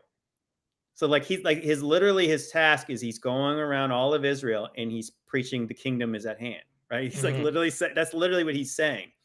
And then right after that, so then he sends the Holy Spirit down to the apostles on Pentecost, and immediately they're getting 3,000 people on the day of Pentecost get saved right away. Yeah. And so like, why isn't that what he's talking about? Or I even thought about it again, like, so when he goes down to Sheol, down into Hades, is it possible that he was also freeing the captives, all of Israel, who were the believers then, that all got the promises of the eternal kingdom then? I mean, those things both make sense to me. Like, that makes way more sense than, I guess, whatever we're waiting on now for 1948 to be fulfilled and all that stuff. Well, have you ever read the... Oh, sorry, go ahead. No, you go ahead. Go ahead. It's okay. You ever read the Gospel of Nicodemus? I have not, but is that something I need to? Yes, because it talks about the process of Jesus going down to defeat death and freeing all the prophets and saving them from death, basically. And in the Gospel of Nicodemus, or the Testament of Nicodemus, he basically said Jesus comes down there and saves even Adam. That Adam was in Sheol, and all these prophets and all the people from the Bible were down there. And when he got crucified, because how many days did he spend down there? Like 3 days, right? 3 days. Is that what it says? During that time period, he truly did literally overcome death, because at that point, or before that point, the devil had power over death, right? All the souls would come down there. There was no hope. It was just darkness. But then Jesus came down there and freed all of them, and even grabbed Adam's hand, is what it says, and took him to paradise. So I'm like, wow, that's interesting. So definitely look into it. I actually made a video on it. Somebody sent me an email about it, and I read the Gospel of Nicodemus, and I'm like, wow, that's... Well, right. I think that's like the idea that we don't understand, like that he's saying we need to go read the Old Testament, but it's like the Old Testament obviously even say, like, I think David's one of the few that he actually says that I know that even if I go down to Sheol, you're not going to abandon me down there. Exactly. But they but basically all the old patriarchs, they knew, I think what Solomon says, and I think even David says, like, you don't want me to die yet, because then I can't praise you. I'm doing nothing. I'm no good to anybody down there, because they understood, they went into the ground, they slept. They don't have any memory of anything. They're nothing. And then, so Jesus conquers death in the grave. And again, like, so death wears your sting. Not only does he resurrect himself, but he takes the captives and frees them and takes them to the kingdom of heaven. Yeah. And then, so it's like, okay, so that's why there's this number that can't be, there's this number of people that can't even be named, because there were all the people, all the saints over all of history who believed in God's promises, all get to go now. And they're all there. And I mean, so like this promise. So it's like this, it really is. It's like the Jesus was in there telling people about the kingdom of heaven, which is hello in heaven. And then people here are trying to say, well, what about who are the real Jews? Who's this and who's that? And you're like, he's talking about eternal kingdom. He's talking about heaven. And we have confused these things. And I that's why I said, I feel like I want to give more grace to guys like Truth Unedited, because I missed this stuff too, because I guess it sounded good to me. Jesus is coming back soon. I'm going to get to go reign. I'm going to have like eternal body, but I'm going to be hanging out on earth. I thought that kind of sounded weird, but Well, you know, like you have to empathize though, because like I said, he is like the rest of us. You know, he Mhm. likely believes most of the mainstream narrative on who the peoples of Israel are and the establishment of the nation in the 40s. He probably thinks this is genuinely the fulfillment of these promises coming to, because that's the narrative that people have been just constantly given, and signs are being made to happen, which can be Mhm. easily be equated to the fulfilling of these prophecies that were clearly already fulfilled through the examples you just gave, you know. And just saying then, you know, this idea of, well, where is it now then? If this physical reign has happened, where's the kingdom now? Where is he? Just going back to that. Well, it's Mhm. also the assumption that, well, you believe the maps we've been given then, do you? You trust yeah, that all the islands and all the places and the size of our scale is finite to this ball that you believe, that you've been told. There's nothing new to discover, and we know everything. You trust the science on that, do you? To have that foundation that, well, it could just be as simple as that. In Satan's little Mhm. season, when he took over, that wherever that is, wherever the beloved city currently is, or the camp of saints, that was just cut off from our view, erased from all the maps. And now, with total dominance of all media, which I'm sure Truth Edited believes that satanic evil people are controlling every aspect of our education, sure, one day they could simply just switch the cameras over there in that direction and just turn it on and let everyone see. Look, something's just turned up over here somewhere. Let's just say the Mhm. North Pole. It's a mystery. We've never seen this before. Where did this thing come from? But it's probably still here somewhere. If you want to say it's a physical floating city or an ethereal thing in another dimension still on Earth somewhere, in heaven, let's say, whatever you want to describe it as, it's likely Mhm. that they have eyes on it, have been watching it for the beginning of this little season ever since, they're keeping very close tabs on it. We just haven't been shown. We are just not allowed to go there. Every flight path and commercial boats, whatever it is, their lines do not cross it. They do not go into view of it. Everything's just, you are not allowed to know that it's there, and it's just that simple. But Mhm. at any moment, the controlled media could just put the cameras on it at any point, and then they can spin any narrative they want, as long as we've been deceived to instead wait for aliens, for example. Whatever, I don't know. They're probably trying to figure out which script will work best. They've probably got multiple plans. Hollywood's probably working triple shifts to come up with the best story possible to explain this giant floating mystical glowing pyramid, perhaps, or perhaps cube shaped thing that's just emanating colors everywhere from every time. This thing over there, they need to find an explanation for it somehow, Mhm. and until they have one, um, they're not going to show us. They're not going to say well, it's they could there. say again that it's funny how we're saying that if they're still looking for a third temple, they were like that can't be Jesus because the Antichrist has not been revealed yet, Hmm. and all those kind of things where like Mhm. they would not believe it because this makes no sense in their paradigm. And Hmm. you know, one thing that I watched, I think The Kingdom Within. He did a live stream, I guess, that night, I think, after he released the video. Yeah, I saw And the it. one thing he mentioned, of course, is that I'm not too familiar with Truth Unedited's work, but the one thing he was saying that I said that obviously made sense to me. I don't know how long he's been making videos. I guess a long time, because he's got such a big channel. But if every bit of your content is basically based on like this, these are the signs of the end times. Like having a group of upstart guys like us coming in there saying, "Yeah, no," all those videos Yeah. they really don't make any sense with this It understanding. wouldn't mean that all that work is in vain. I guess that's maybe how he sees it. You know, like I spent so many years on this channel and on these teachings, I have to throw it all away, and that angers people, right? It's kind of Yeah, like people who are, who do astronomy for a living or theoretical science. You're like, I'm going to have to throw all that away. No, like Hmm. they're just yeah. super attached to it. It's like it is. I think it has to be. I mean, again, like that's a pride thing. Is to say is, that yeah, I could not be this wrong. And I think that's the funny thing. I guess at the point where like you and I were saying, like you were hoping like he would prove us wrong, where it'd be like, well, I would just be like, you know what, he made a good argument. Maybe I'm not on the little season side anymore. I wish. And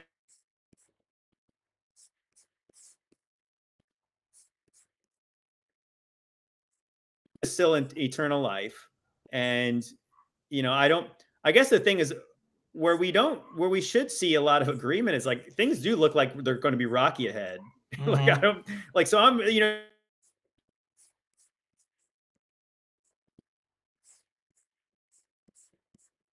we're still like putting our faith and hope in Christ that this is the end and that's what we're promised at the end.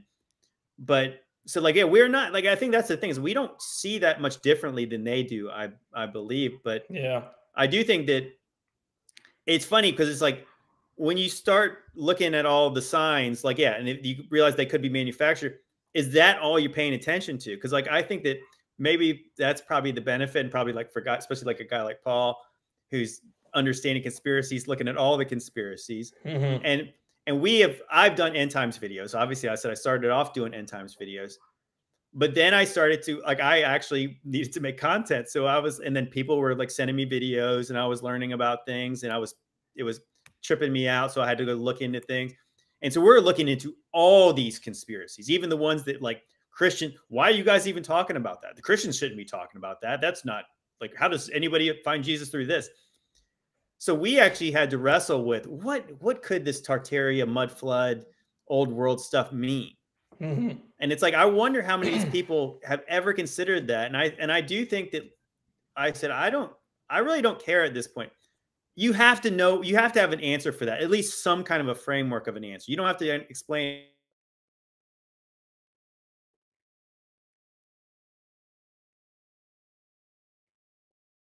If your biblical understanding can't explain things like pyramids and lost civilization stuff and gods, lost of, yeah, like other gods, other religions, then you really are flying blind.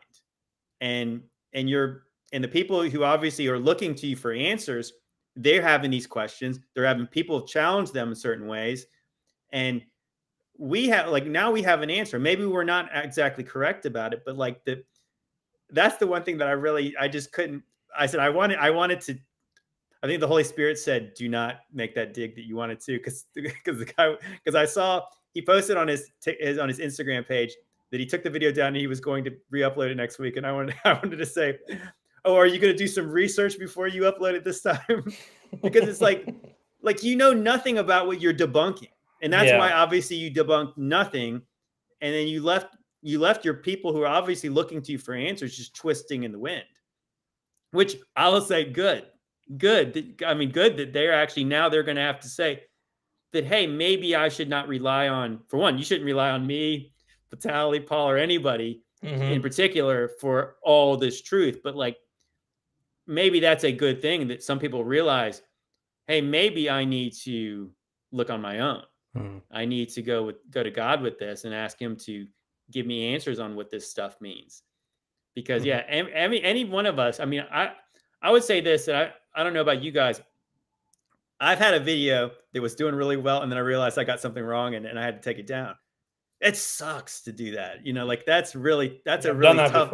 That's a really tough thing to do, and like saying, oh, I can't let that out there. It's like, and especially like on TikTok, you're like, it's going viral. So you might get 1 million views if I let it sit up there. But then I was just like, but I said something false, and I'm like, I said something that was wrong, and yeah, I think that our own pride can get in the way sometimes. And I think that like, obviously, Lord, give me strength that when I get something wrong in the future, that I'll be able to look back and just disown it and just say, well, you know, again, approach these topics like, you know, children. It's okay children don't mind being wrong. You know, they ask questions, they're curious, and that's how we should be, right? Approach things with humility. Don't shut things down, because the devil has an extremely high IQ. And I think he's playing a game of reverse psychology, because that is genius, right? Like, people are thinking Jesus is going to come or not going to come. It's going to be the Antichrist, but it's actually Jesus. And I'm like, he's playing chess, and most people are playing checkers. And I'm like, wow, he is smart if that's the case. 'Cause he's the father of all lies. Like, why are people surprised? Why are you marveling, right? Mm-hmm. So Yeah. like, Yeah. He's playing chess in 9 dimensions. that's what I'm saying. Because Yeah. this is that because I'm here, like I'm sure you're doing as well. I'm there, like looking at all the evidences available to us. I'm trying Look to, at and every angle. I find like layer under layer under layer of nuance with another Mhm. layer of irony within another layer of nuance and deception and lies to try and get to the bottom of what's the overall plot. How is this going to all pan out? And I've realized Yeah. there's like this guy. All the deceptions are clear, and with what he's created, what the devil has done, he can go anywhere. He can go down any direction that will work for the moment, depending on what the people. Because I'm sure he's on a clock. We don't know the Yeah. time. We don't know what's going on here. He knows he has a certain amount of time to do this, and when his time comes, I think he's got many plans available to him for. This is where the people are at. This is what I've got to go with. We're going to go with plan Z.2345, whatever it is. He's only got hundreds of them. Like it's like, I'm sure that's how it's going to pan out. But in terms of go back to truth and edited and talk about pride being the major issue, I mean that's the sense I got from the whole thing listening to it. It was a knee-jerk reaction based on ignorance. He didn't actually know our talking points or arguments or what he was actually debunking. He just knew he didn't like the sound of it. And also I didn't actually know the guy until this happened. I'd never even heard of the guy, to be honest. So I've watched him since high school. So yeah, fair enough. really? yeah. So I went through his backlog of videos, and like I said, it's mainly end times prophecy, a lot of that kind of stuff, isn't it? It's a lot of just going through and looking at the signs of the times, and there's always a new sign that the rapture's go, whatever, that type of stuff. So I got a gist of what he was all about, and his the language he used. He does the whole Yahuwah type stuff, and I don't know. I've heard people throwing around the Black Israelite movement, but I don't know anything enough about the guy to make any judgment on his theology, to be honest. So I don't know anything about that. But I looked at 700,000 subscribers, and I couldn't help but think to myself, so he's built an empire based on one idea. It would be very difficult for him now to suddenly go back on it all and support an idea like this. It's a saving face issue. Yeah. And also maybe, I mean, I don't know this, but it could be a money thing. When you get to that level, Yeah, like he's at about 750,000 followers ish or something like that. I mean, look, I'm going to be honest. Like, I earn money on YouTube, so I know roughly what he's earning. I mean, I get maybe £50 a day from about 10,000 views a day. So that adds up to roughly about £2,000 a month. And I'm only a small channel with about just shy of 45,000. Okay. And so I earn just as much as I used to earn in my old job doing this now, which is still just a basic upper working class wage, but it's enough to survive off. This guy's getting 300 and at least $400 to $500 a day. At least. Okay, based on just my numbers in comparison to his figures. That's a lot of money. Yeah, that's I can believe that. That's a lot of money, and that's not including super chats, donations. Maybe he has a patron. I don't know. All the extras on top of this.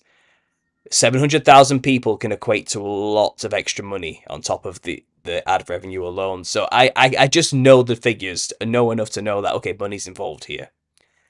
He's not going to let somebody threaten his living. He's not, based on a theology he thinks is stupid, based on it. I'm going to assume ignorance before malevolence and pride. So big that like the big platforms would tell you. Yeah. Oh. Sorry, I think I cut out there, but You cut sorry. off. I was saying, that's got to be a tough thing. I said, I thank the Lord that I have not been put in the position where like you become like a partner with these brands like TikTok, and then they say, well, hey, you're doing really well. And then obviously you could say like that I quit my day job and I'm I'm living off this. And now somebody says, you can't say that now. You can't say, you're gonna have to take that video down. What if somebody's telling you, I mean, like those people in your ear, I mean, that is real faith stuff where it's like that. It's taking a lot of principle. I did see that he had a video that I went onto his website, and he had a flat earth video on there. And he literally says he was not going to put this on his YouTube because he has to protect his channel. And I thought, like, really? Like, but I guess when you think about it, like, I mean, so obviously he's big as the biggest mega church when you think about, like, I mean, I think that is actually a humbling thing for me, as many people I have listening to me, Mhm. they're looking to me for answers. That when you have that many looking to you, and who knows, like how many people, again, like you said, super chats, people who are like believing all of the things that I do look at my, like, like the, obviously you can't help but look at how many followers you have on these apps and subscribers. And I wonder every time I make a video now that I think, like, when I say there's no third temple, that people are going to immediately go out, say, well, I used to like what you posted when you used to expose wicked stuff in movies, but I don't like that. I've been told the same things. They're like, Yeah. it was cool when you looked into that, but please don't look into this. Oh yeah, I get it. Just stick to the clowns. I get that all the time. Yeah, that's your thing, man. Yeah. Well, that's what they were like. When did this channel start doing this? And I was like, well, this channel is this guy. So this guy who's been researching and learning and growing, hopefully, has started to talk about different things. Like if I'm talking about Marvel comic movies forever, it's like, obviously there's other people who do that. And that would be monotonous and awful. Like, I'm not going to do that. If one comes out right that I saw and I want to talk about it, I will.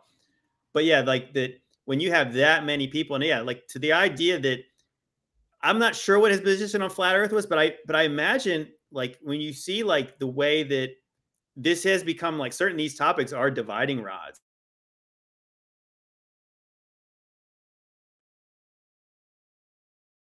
The podcast guys on Instagram, and they had some physicists on there, some Christian creation. Well, I don't know if he was I mean, I guess he was a creationist, but they were showing all the spinning ball stuff, and he was talking about how this infinite creator did all these things.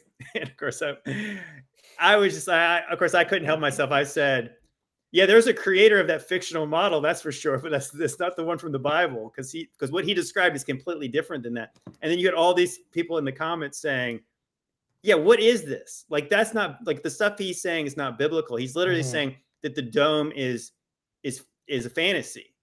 And you're like, that is what the Bible says. And so there's certain people, once you see it, like, once you start to believe in the waters above and what the biblical cosmology is, when you have people like that, those people obviously are like putting the bar in, so all the other people are saying, why are you causing division? It's like, well, there's division on what God says and what he hasn't said. And some people are willing to stand up on it. And then for him to, like, take one position or the other on his main channel about, is either the earth a spinning ball or is it flat? He knows, I'm, like I said, probably like Paul knows, he knows how much money that is and how much money might walk out the door, because I imagine if he's got an old channel, most of the people who followed him first were probably not flat earthers. So if he came out and said the earth is flat, he's going to lose a lot of people. Yeah. But then at the same time, he's going to get people like doing like expose videos on him. This guy doesn't even believe what the Bible says now. And they might be right. You know what I mean? And so, like, it is almost like that. I don't want to tip my hand into that, because yeah, that's exactly why brick and mortar churches were celebrating Easter this past weekend, when they know they're supposed to be celebrating Passover and Jesus being the Passover lamb next month. But all of the money getting stuffed into the offering plate is from people who have Easter egg hunts.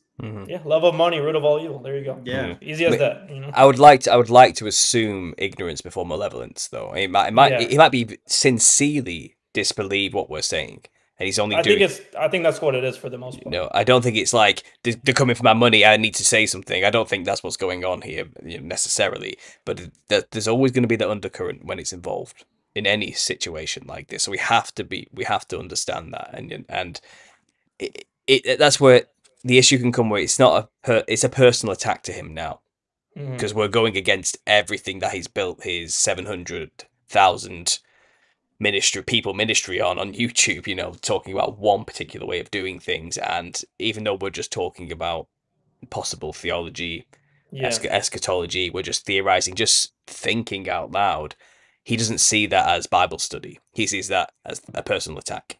And I see a lot of the reactions we've got from these other people so far. They've taken it personally. They've not just taken it as a bunch of people just thinking out loud. They really do.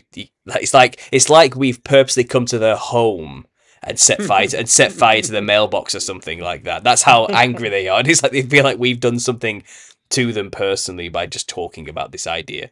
And I think it says a lot about how people have become attached to religiosity and churchianity rather than the word itself, and coming at it like a child, as Vitali said. I think that's how we need to do it, to be honest.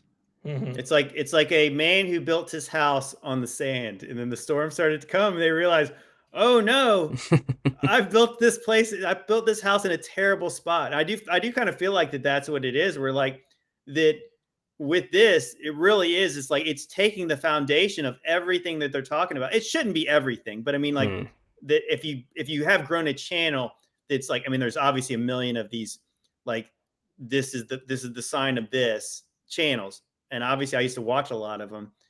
Like when you say, like, yeah, when you have this view that we have, it makes them very irrelevant.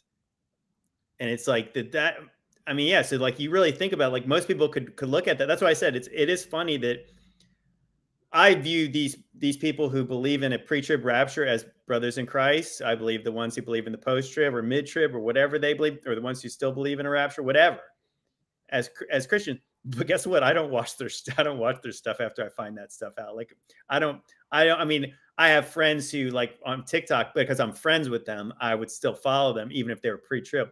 But I don't take their content seriously when they start talking about end time stuff. I just don't. So maybe that's how you could view it. Where like, yeah.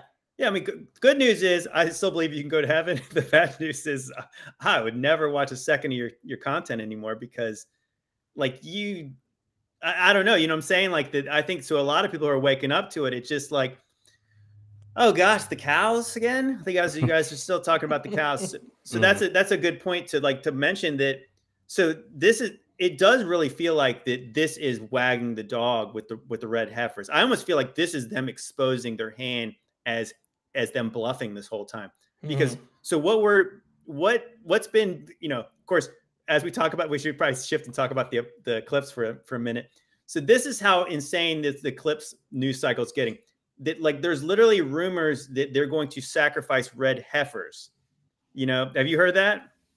On the 8th. Okay, so, and I'm like, okay, so this is why you read your Bible, to know what's in it and to know what's not in it. What it's not in it is over significance of the red heifers, because I think the red heifers were only used in like cleansing rituals to, like, I guess if you touch a dead body, I think perhaps they were used in like leprosy, instances of leprosy. So the point is, like, that is not like the offering to the Lord is the red heifer. So what are they sacrificing this, unless it's like in the process of the greater old covenant law? Like, to me, it's like they really are showing them, oh, they got the cows, now they're going to kill them. And then what? It's like, that's what I'm saying. So then what are they going to do after that? Other than the only thing it seems to me is they're trying to be provocative. Because I've seen them try to tie the red heifers in now to the October 7th thing. That's the reason Hamas supposedly attacked Israel, was because of the red heifers. I was like, now you really are putting all this biblical prophecy and wrapping it up into the current events, where now it seems way more significant than it is. And to me, it's like, yeah, like, this is not a temple being built.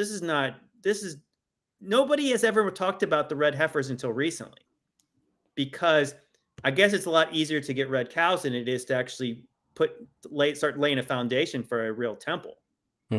Because that would actually be a sign that they could actually point to physically and say, look, this is going to happen. But now it's like cows, and obviously none of us are going to see it happen. So, like, I mean, what does it mean?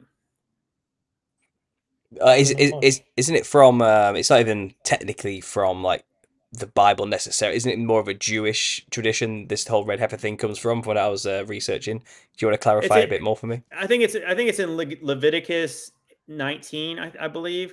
It's literally just, it's like a ceremonial thing. I think they sacrifice a red heifer, and then they I think they burn it, and then the ashes are used to, I think, stick in water. Is that right, Vitaly? They put in water, and then the water is like to cleanse. Yeah, it's a cleaning thing, isn't it? Yeah, so it's something like, if you touch the dead body, then they would take like a hyssop, and I think they would put the ashes on you.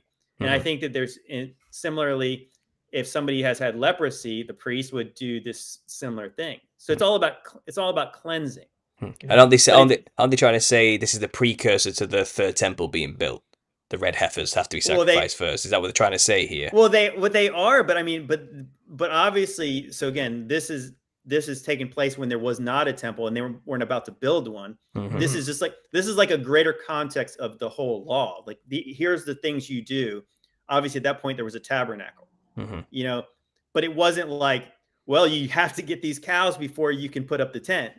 No, that's not what it was ever about. It was like, this is one thing in a long list of things. Yeah. So without like, yeah, would they need red heifers in order to fulfill the Old Testament law? Yes, but they're not doing that now. So like, what do they really? Are they really worried about that one ceremonial thing? I think it's this contrived thing I'm saying. It sounds to me like all this mystical talk about mystery red heifers being sacrificed before a temple. That sounds like Indiana Jones stuff to the normal layman, mainstream person who doesn't really understand religion or Christianity. Just let's say your normal secular guy who's raised in a secular household who just doesn't even understand any concept of anything religious. They hear all these key buzzwords about sacrifice, perfect sacrifices of red heifers, temples. To them, then hype it up with eclipses, doomsday events, whatever. It just gets them riled up and gets them looking for something to happen because all this mystical language is being thrown about ritual, you know. And it's probably more of what it's akin to, because people like us, like I said, who kind of have this understanding of old Levitical rituals that are quite normal for the time, and we're just standing and then to apply it to this mystical, all-encompassing in the modern day of America event, it's just so contrived. It's so over-the-top, complicated, unnecessary, false script writing, story narrative, fictional stuff. You know, I can't. I'm superstition. Yeah, I'm with you. I can't watch these channels anymore who talk about these things. I don't follow it because it's kind of. I was there for many years, especially when I was a young Christian and was just waking up to finding the truth in Christ as a young conspiracy theorist just after the Mayan calendar stuff, and Nibiru was returning and Comet Ison was making its pass around the back of the sun, and all these other things were happening. You cut out for a second. Yeah, I was saying, no, during this hype of the end of the world in 2012, I was there coming into being a new Christian, seeing the end of the world stuff and getting on the train of end times prophecy and the next sign after the next sign. And I remember the fear. I remember feeling the fear with each passing sign and event that a horrible tribulation was about to come upon us at any moment, and I know it's sad to still see people locked in that from this perspective now, where this and then people say, oh well, you're like I said, that guy says a comment, your eschatology takes away the blessed hope. And I actually feel more hopeful now than I have ever felt in my entire life. And with this new perspective shift, I realize it's all made up, and what's coming is going to be far greater.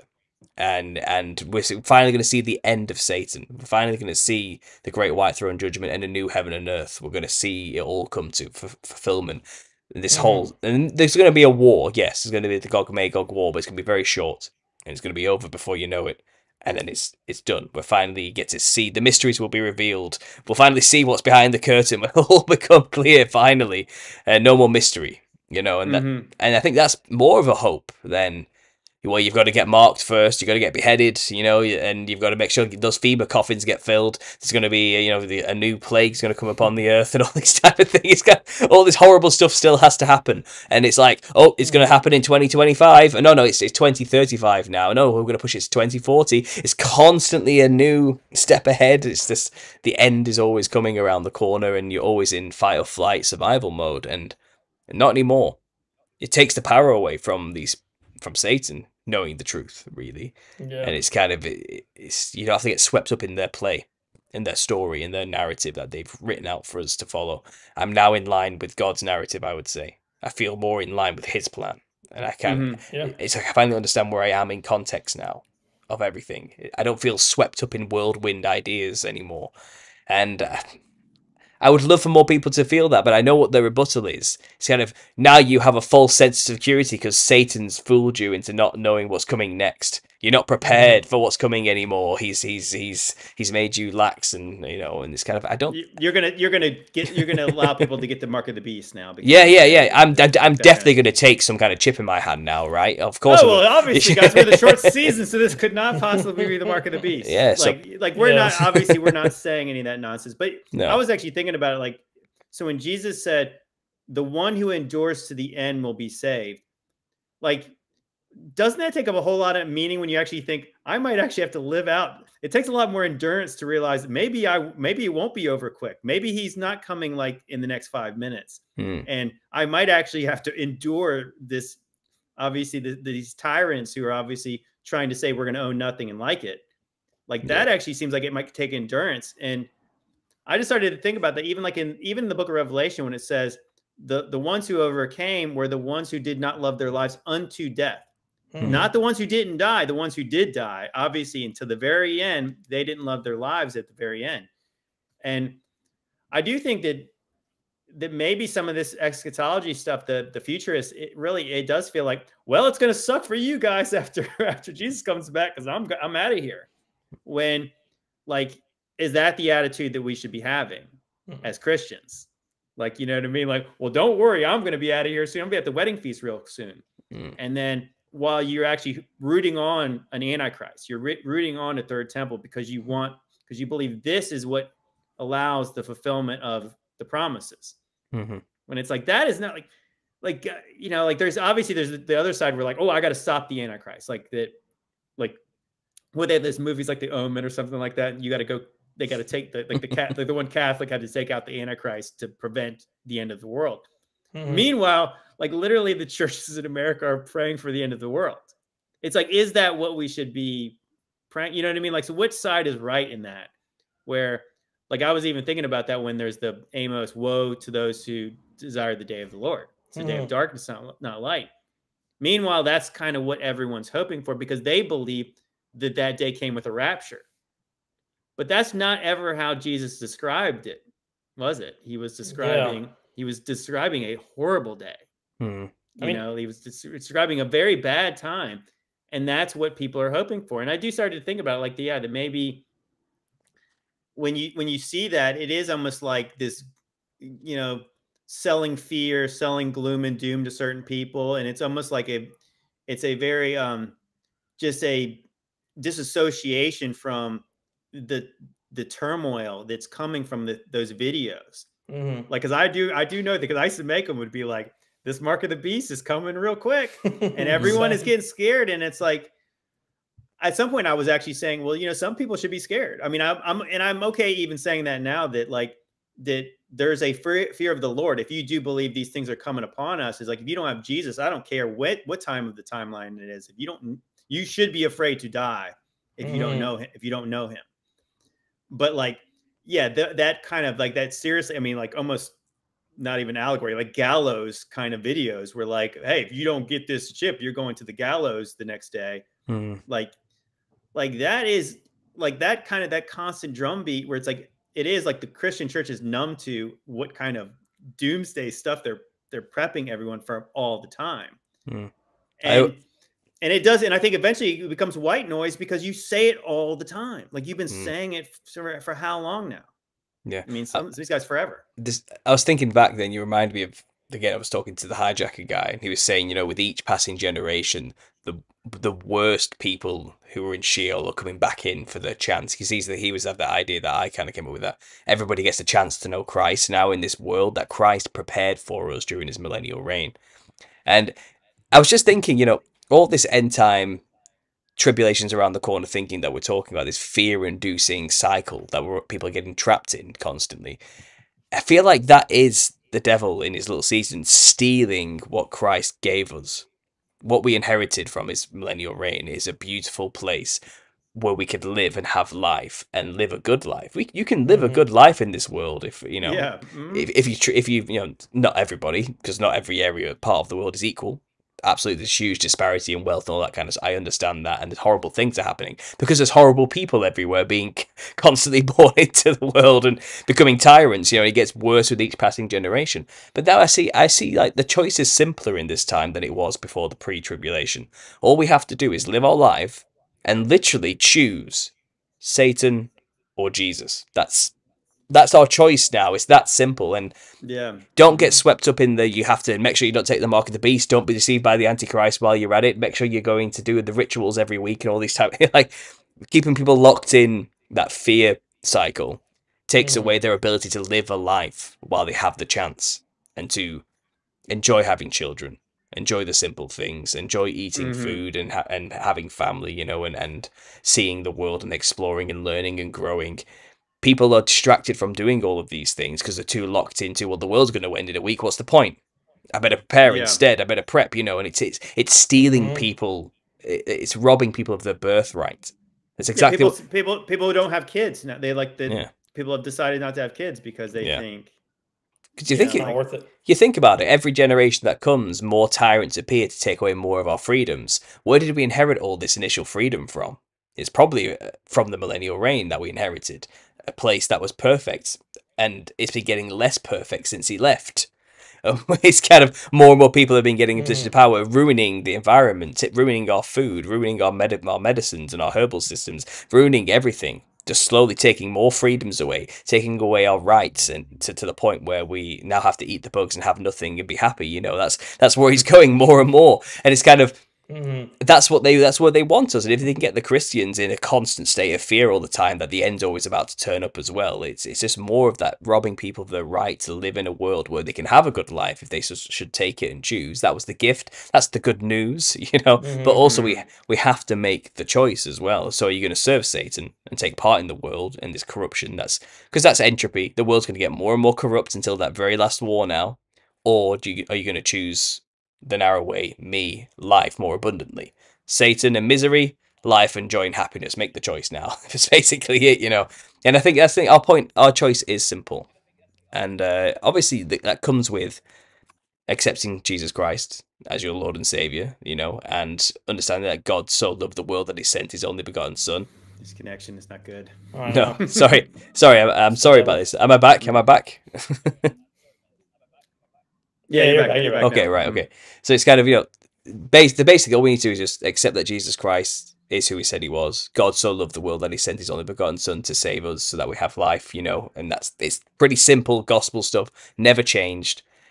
And that's it. That's all we have to do. Just accept that we have that time now to do that in a place where we have an infrastructure built for us, where we can live a good life and think about these. Look how great it is. We can connect to each other all around the world right now Yeah, and talk about these things. things are not all bad. No, Yeah. no, like, and I think in the new hindsight, maybe we have Jesus's millennial kingdom to thank for this. That we have a world built where we could have these such things, and it's just going to get taken away from us bit by bit. The little season's going to get worse and worse, and you can see it, can't you? You can see that's the agenda seems clearer now, and Yeah. our choice is easy. Is all I'm trying to say there. Yeah, I feel like the one thing I can kind of empathize with a lot of people who believed in the futurist view was that I'm a little older than you guys, and I felt like I bit hook, line, and sinker on like all the lies for so long in my life, and I kind of got connected in this system that I don't like. That now I'm just like, oh, if I could just not make some of these decisions, I could be a little more free with you know, like believe in God's promises, not look to what the world is offering me. Because because it's kind of like that's really what it's like the whole thing about like the you know, like in the Bible, it's like you're not supposed to lend money at interest and all that kind of stuff because you turn people into slaves. And like so that's where like most of us are, where they literally made us free range slaves, where like we are stuck in these situations. And I think a lot of people who woke up late, like me, are just thinking like, gosh, you know, like I'm the captive, please set me free. Like I got to get out of this place because I don't like it here anymore. But I think I guess at that point, when you do realize like that's the whole point of like that those who love the world and the things of the world, the love of the Father is not in them. Like, so like we, you know, to live is Christ and to die is gain. Anytime, Lord, you want to take me away from this place, I'm cool with it now because I'm not really set into this place. But it does actually kind of give you like a thing like that. We're here for a reason though. Like we're here for a purpose and to like to tell people to spread the truth. I think obviously that's like all our goals are similar in that way, that we felt like God's given us something to say. And It's not till he decides it's over for us that we're doing that. You got to endure to the end, and it's going to get ugly. And it's like I said, I think that again, like as the devil is our adversary, and he's very crafty, and he's using other of our brothers and sisters to basically stick knives in our back, betraying us with a kiss, if you will. Like that. Like you don't expect that, but I guess I think the more we are doing this, the more we do kind of expect it. And I think the beauty of it, actually, I'm thinking like, I feel like the guys like him have given us such a great opportunity now, because for one, they're going to expect us to be a certain way based on the way he portrayed us. And then when we're not like that, and then when he obviously does give a empty rebuttal, like now we actually seem like, oh, all right.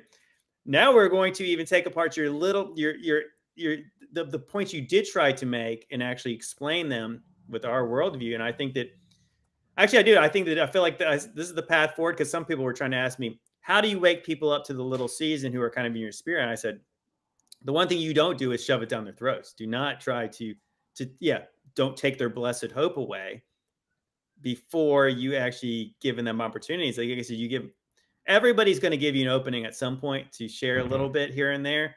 And I feel like the more we just kind of stand on our corner, street corner, and say the things we're saying, people are going to come to us, and then we're going to have answers that the other people don't have. And I do think that, again, like I said, as crazy as it sounds, and I never would have believed this like a year ago. Well,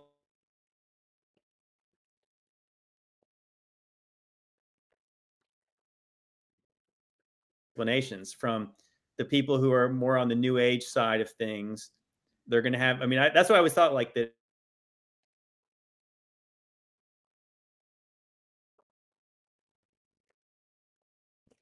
Well, how many people are going to go down the Gaia path, like, that thing, and like learn about the Anunnaki from the heathens, from the pagans, versus lots of people.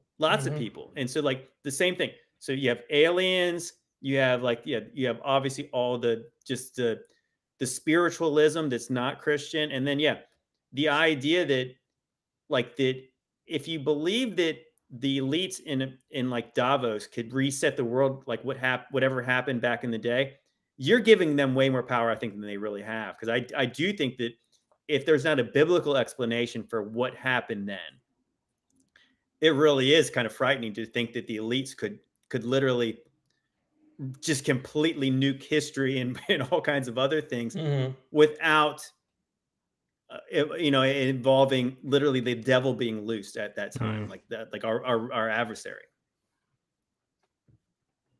Yeah, crazy stuff. My connection keeps going here, guys. So I got glimpses of what you said there. No. I'm not sure what's going on. It says it's fine on my side here as well. So maybe it must be software. I don't know what's going on here. But there's a lot you said. There's a lot you said there, and I think what I did notice is, in a way, what he is doing, like I said, he's bringing more people to us. Could this just be God working something bad for good? It's that kind of thing. It seems like something like that. Because I don't take it personally when someone makes a video like that, talking about this idea and disparaging it, because I don't identify with this concept. I was just mad he didn't. I'm just mad he didn't tag me in the video. Well, yeah, I guess so. Yeah, he wouldn't do that though, would he? He would never do that. Put the ad in there. Yeah. But the thing is, there's. Oh, I think I've gone again. And I was kind of thinking like Paul got mentioned a few times, saying it's that Paul guy who brought this back. He's gonna mention us, we're false prophets and all that stuff. Yeah. Well. Again, I wouldn't get angry if he did disparage me or attack me or anything like that, because I'm all about just talking about ideas, and I know whatever he has to say about me, he doesn't know. He doesn't know who I am or what I'm really all about. Like, he's angry at the idea of this millennial idea. So it's he's just angry at the idea. He's not angry at me personally. So I would never get personal about this. But like I said, these people do take things personally. When me just sat here in my home, just talking to the air about my ideas, he takes that personally. It is odd, isn't it? Like I can't. I just can't do that. I just I don't get it. It's maybe I've been doing this for years, just talking about all sorts of crazy ideas. So this is just a Tuesday for me. This is just another afternoon. You know what I mean? This is normal stuff. But clearly for him, Yeah. this is wild. You know. Yeah, I think we're getting more used to it. And I think that obviously that's just the way it goes. But I think that again, like, what is it like? What's the proverb about the first to state his case seems right until the other one comes and examines it and responds like that. Yeah, that was so funny in the comments where it was like, thank you for so much for debunking this or whatever. You're like, did he? I don't even think that he even, but these people almost, it was almost like he had to explain to people what we believed first, and then he had to debunk it. So like they had never even heard of it. I was like, again, like even not the first time I heard, oh, Jesus already came back. That sounds insane. Yeah. So if you've never heard that, of course it'd be easy to debunk that. It'd be like, that's all you'd have to say. Where is he then? In the end. And so like, but a lot of people probably are now that when they probably went back and read through the comments, oh, wow, I can't believe so many people believe this. Maybe that's the place where they actually have to go look into it and to say that. And I think, obviously, I think that gives us a great opportunity to not be the horrible deceiver liars that he says, hey, these guys just seem to be quoting just Jesus and just saying they believe him. They believe this means this and not that, or this doesn't mean something that's far off. And yeah, that being said, it's just it is kind of comforting to be on the side of like the people not looking for the signs, like the wicked and adulterous generation that Jesus is talking about, all the weird signs. Like, no, I'm telling you these things are going to happen, and these are the only things you need to worry about is the things I'm telling you are going to happen right in this generation. And now you say, like, when you, like I said, you put 2,000 years in the way of it. Yeah, there's not one thing that he said you couldn't say is a sign, especially a sign in the heavens, because you could be like, did that eclipse mean it? Did that eclipse mean it? Did that eclipse mean what he was talking about?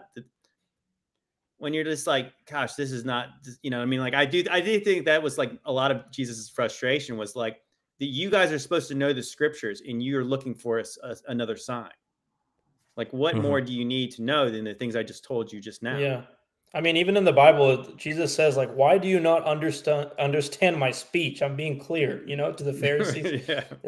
I feel like I'm speaking to everybody, you know, like I said what I said. Why are you saying something opposite or backwards or completely wrong? You know, I'm like, I said this generation. What are you're not hearing me? You know, that's kind of how I see it. I almost imagine that frustration from him, you know, like I said, if you eat the fruit, you're going to die. Clearly, you know, like, yeah, you know. Yeah.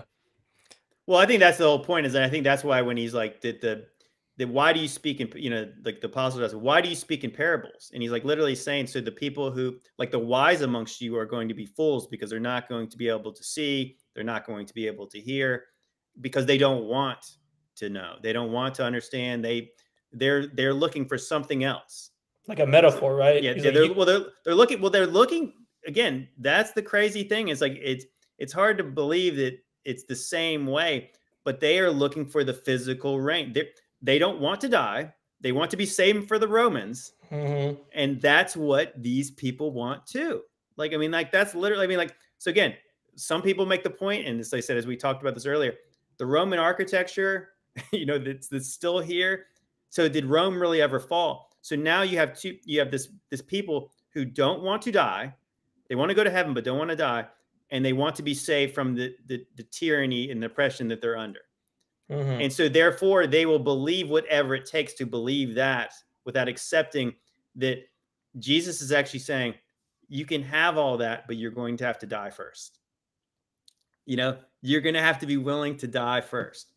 And that's literally like the ones who's trying to save his life is going to lose it. And those who are willing to lose it for my sake will find life. Save it. And so like, that's like the whole point where like, when you finally understand, you're like, wow, he was not actually being unclear. It was my own thoughts. It was my own desires that actually didn't allow me to see what he was saying very clearly, very plainly. And yeah, so like the thing is like, yeah, the funny thing is like, I was thinking about like when he was talking to the Samaritan woman at the well, and she was like asking about like, I need to go to the temple. And he's like, there's going to be a day when you're going to be able to worship in spirit and truth. He's obviously talking about like basically, don't worry about going to that temple. One day that temple is not even going to be there. And it's like all about the physical. And like, yeah, but he's offering her living waters. He wasn't offering her a rapture. If you come ask me for a drink, I'll give you eternal life, basically. So like that is what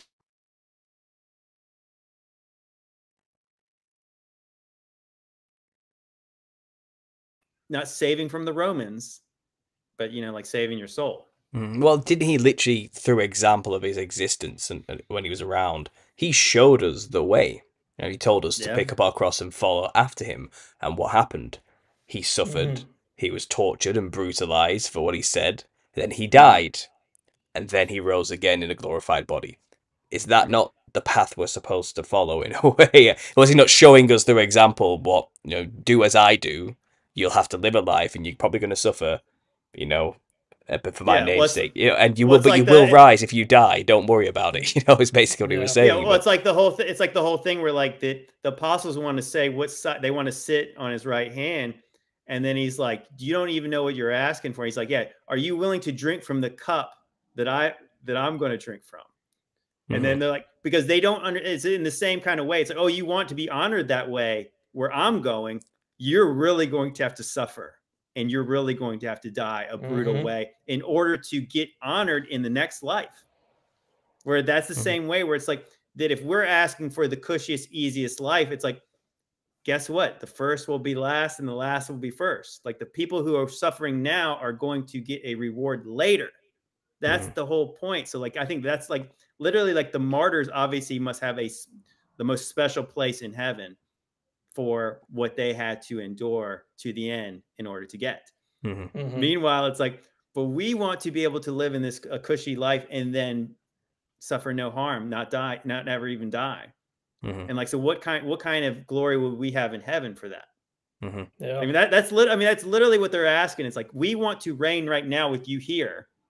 And he's like, no, you are going to have to drink from the cup that I'm going to drink from. Then you will sit, you're going to get a throne, but you're going to have to kind of, not that this is a works-based salvation, but this is like, but guess what? You are going to earn that treasure in heaven. Believe me, you will.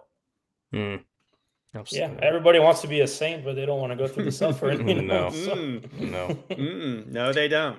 Well, it even says, blessed are those who take part in the first resurrection, because the second death has no power over them. The ones who did, well, they do get to live on earth for a long time in incorruptible bodies as immortals, basically. So they got their just reward for what they did and the suffering they had. The martyrs, who were beheaded for his namesake, and they said the rest of us have to wait. We have to go through it ourselves. We got to go through it still, And it's I suppose our time will come in that respect, but it's certainly not through our works alone, though. That much is clear. Thank God. No, definitely. Well, God. you guys want to? I guess we should probably wrap it up on that note. Vitaly, you got any closing thoughts you want to leave people with?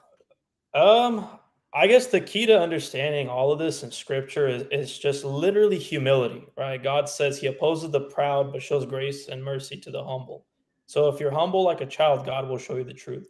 But if you're prideful and you shut down ideas and you call things stupid, God is just going to leave you in your own ignorance, right? You could swim in your ignorance all you want. But if you really want to know what's going on, just be humble, be open to being wrong and corrected. Don't attach yourself to any ideas. We're not really attached to this idea. It's interesting. In fact, I'd hope to be wrong about this, but it's okay. Being wrong is okay.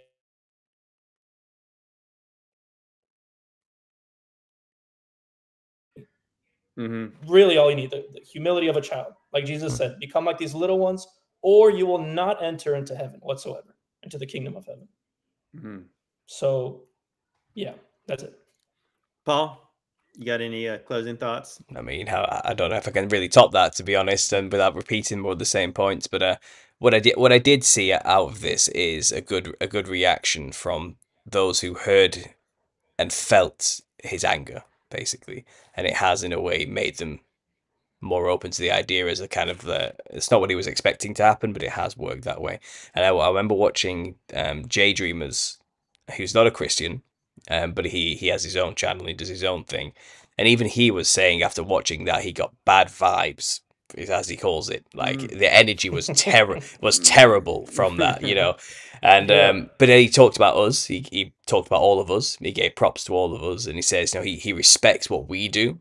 And this is, it's again, not a Christian thinker, but just because of the way we are as people, he gets a good feeling from us. He gets that, you know. And again, it just comes down to what Vitali's saying. We just approach these things humble. We don't have all the answers, and we really don't know. We don't know fully, and we're trying to figure things out. And it's that as a child thing. We have never once shouted, "You must listen to us and have our beliefs, or you're in trouble."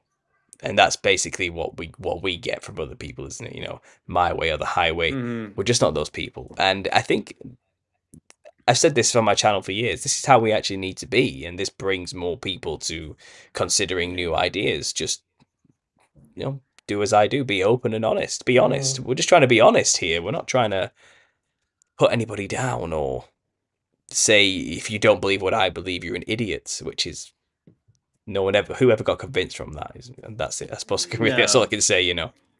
Yeah, you turn people off really quickly that way. And I think that's actually, I feel like that again, if Jesus is the truth and the truth sets you free, it's like the truth is very uncomfortable at times. And again, we always talk about that. And I think that that's where like before I got to where we're at here, probably the same thing. I keep bringing it up, like the baller versus flat earth stuff. I didn't want to be a flat earther. I never wanted to be that. I wanted it to be the way I thought it was.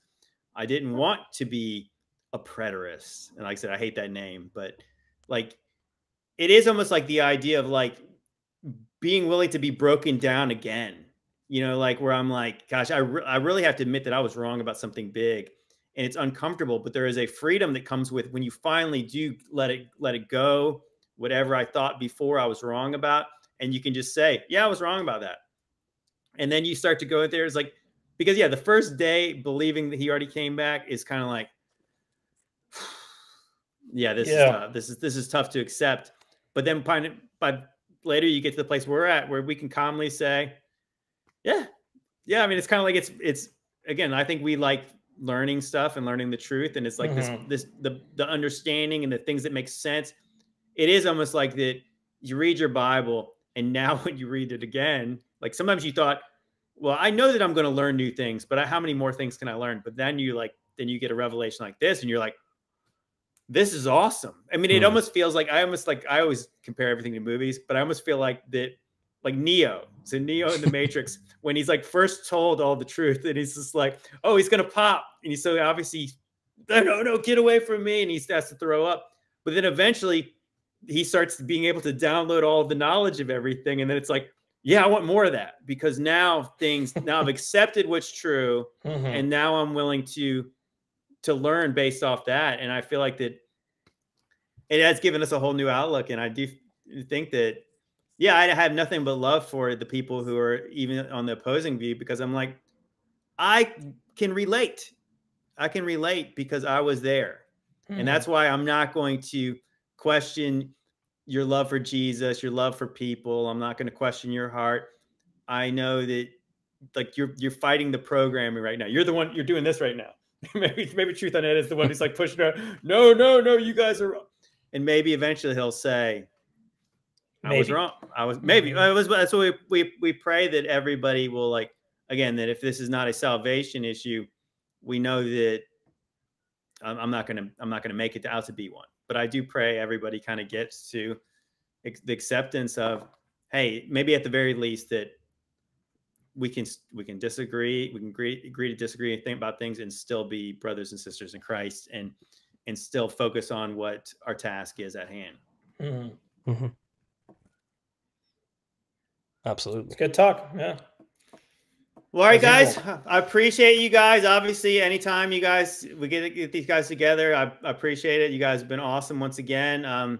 Yeah, obviously, if you guys don't follow Alpha Talks or Understanding Conspiracy, obviously do that right now. Go give them a subscribe. And yeah, obviously hit us in the comments. Obviously, let us know what you guys want us to talk about, maybe on a future one, especially like breaking down like the short season.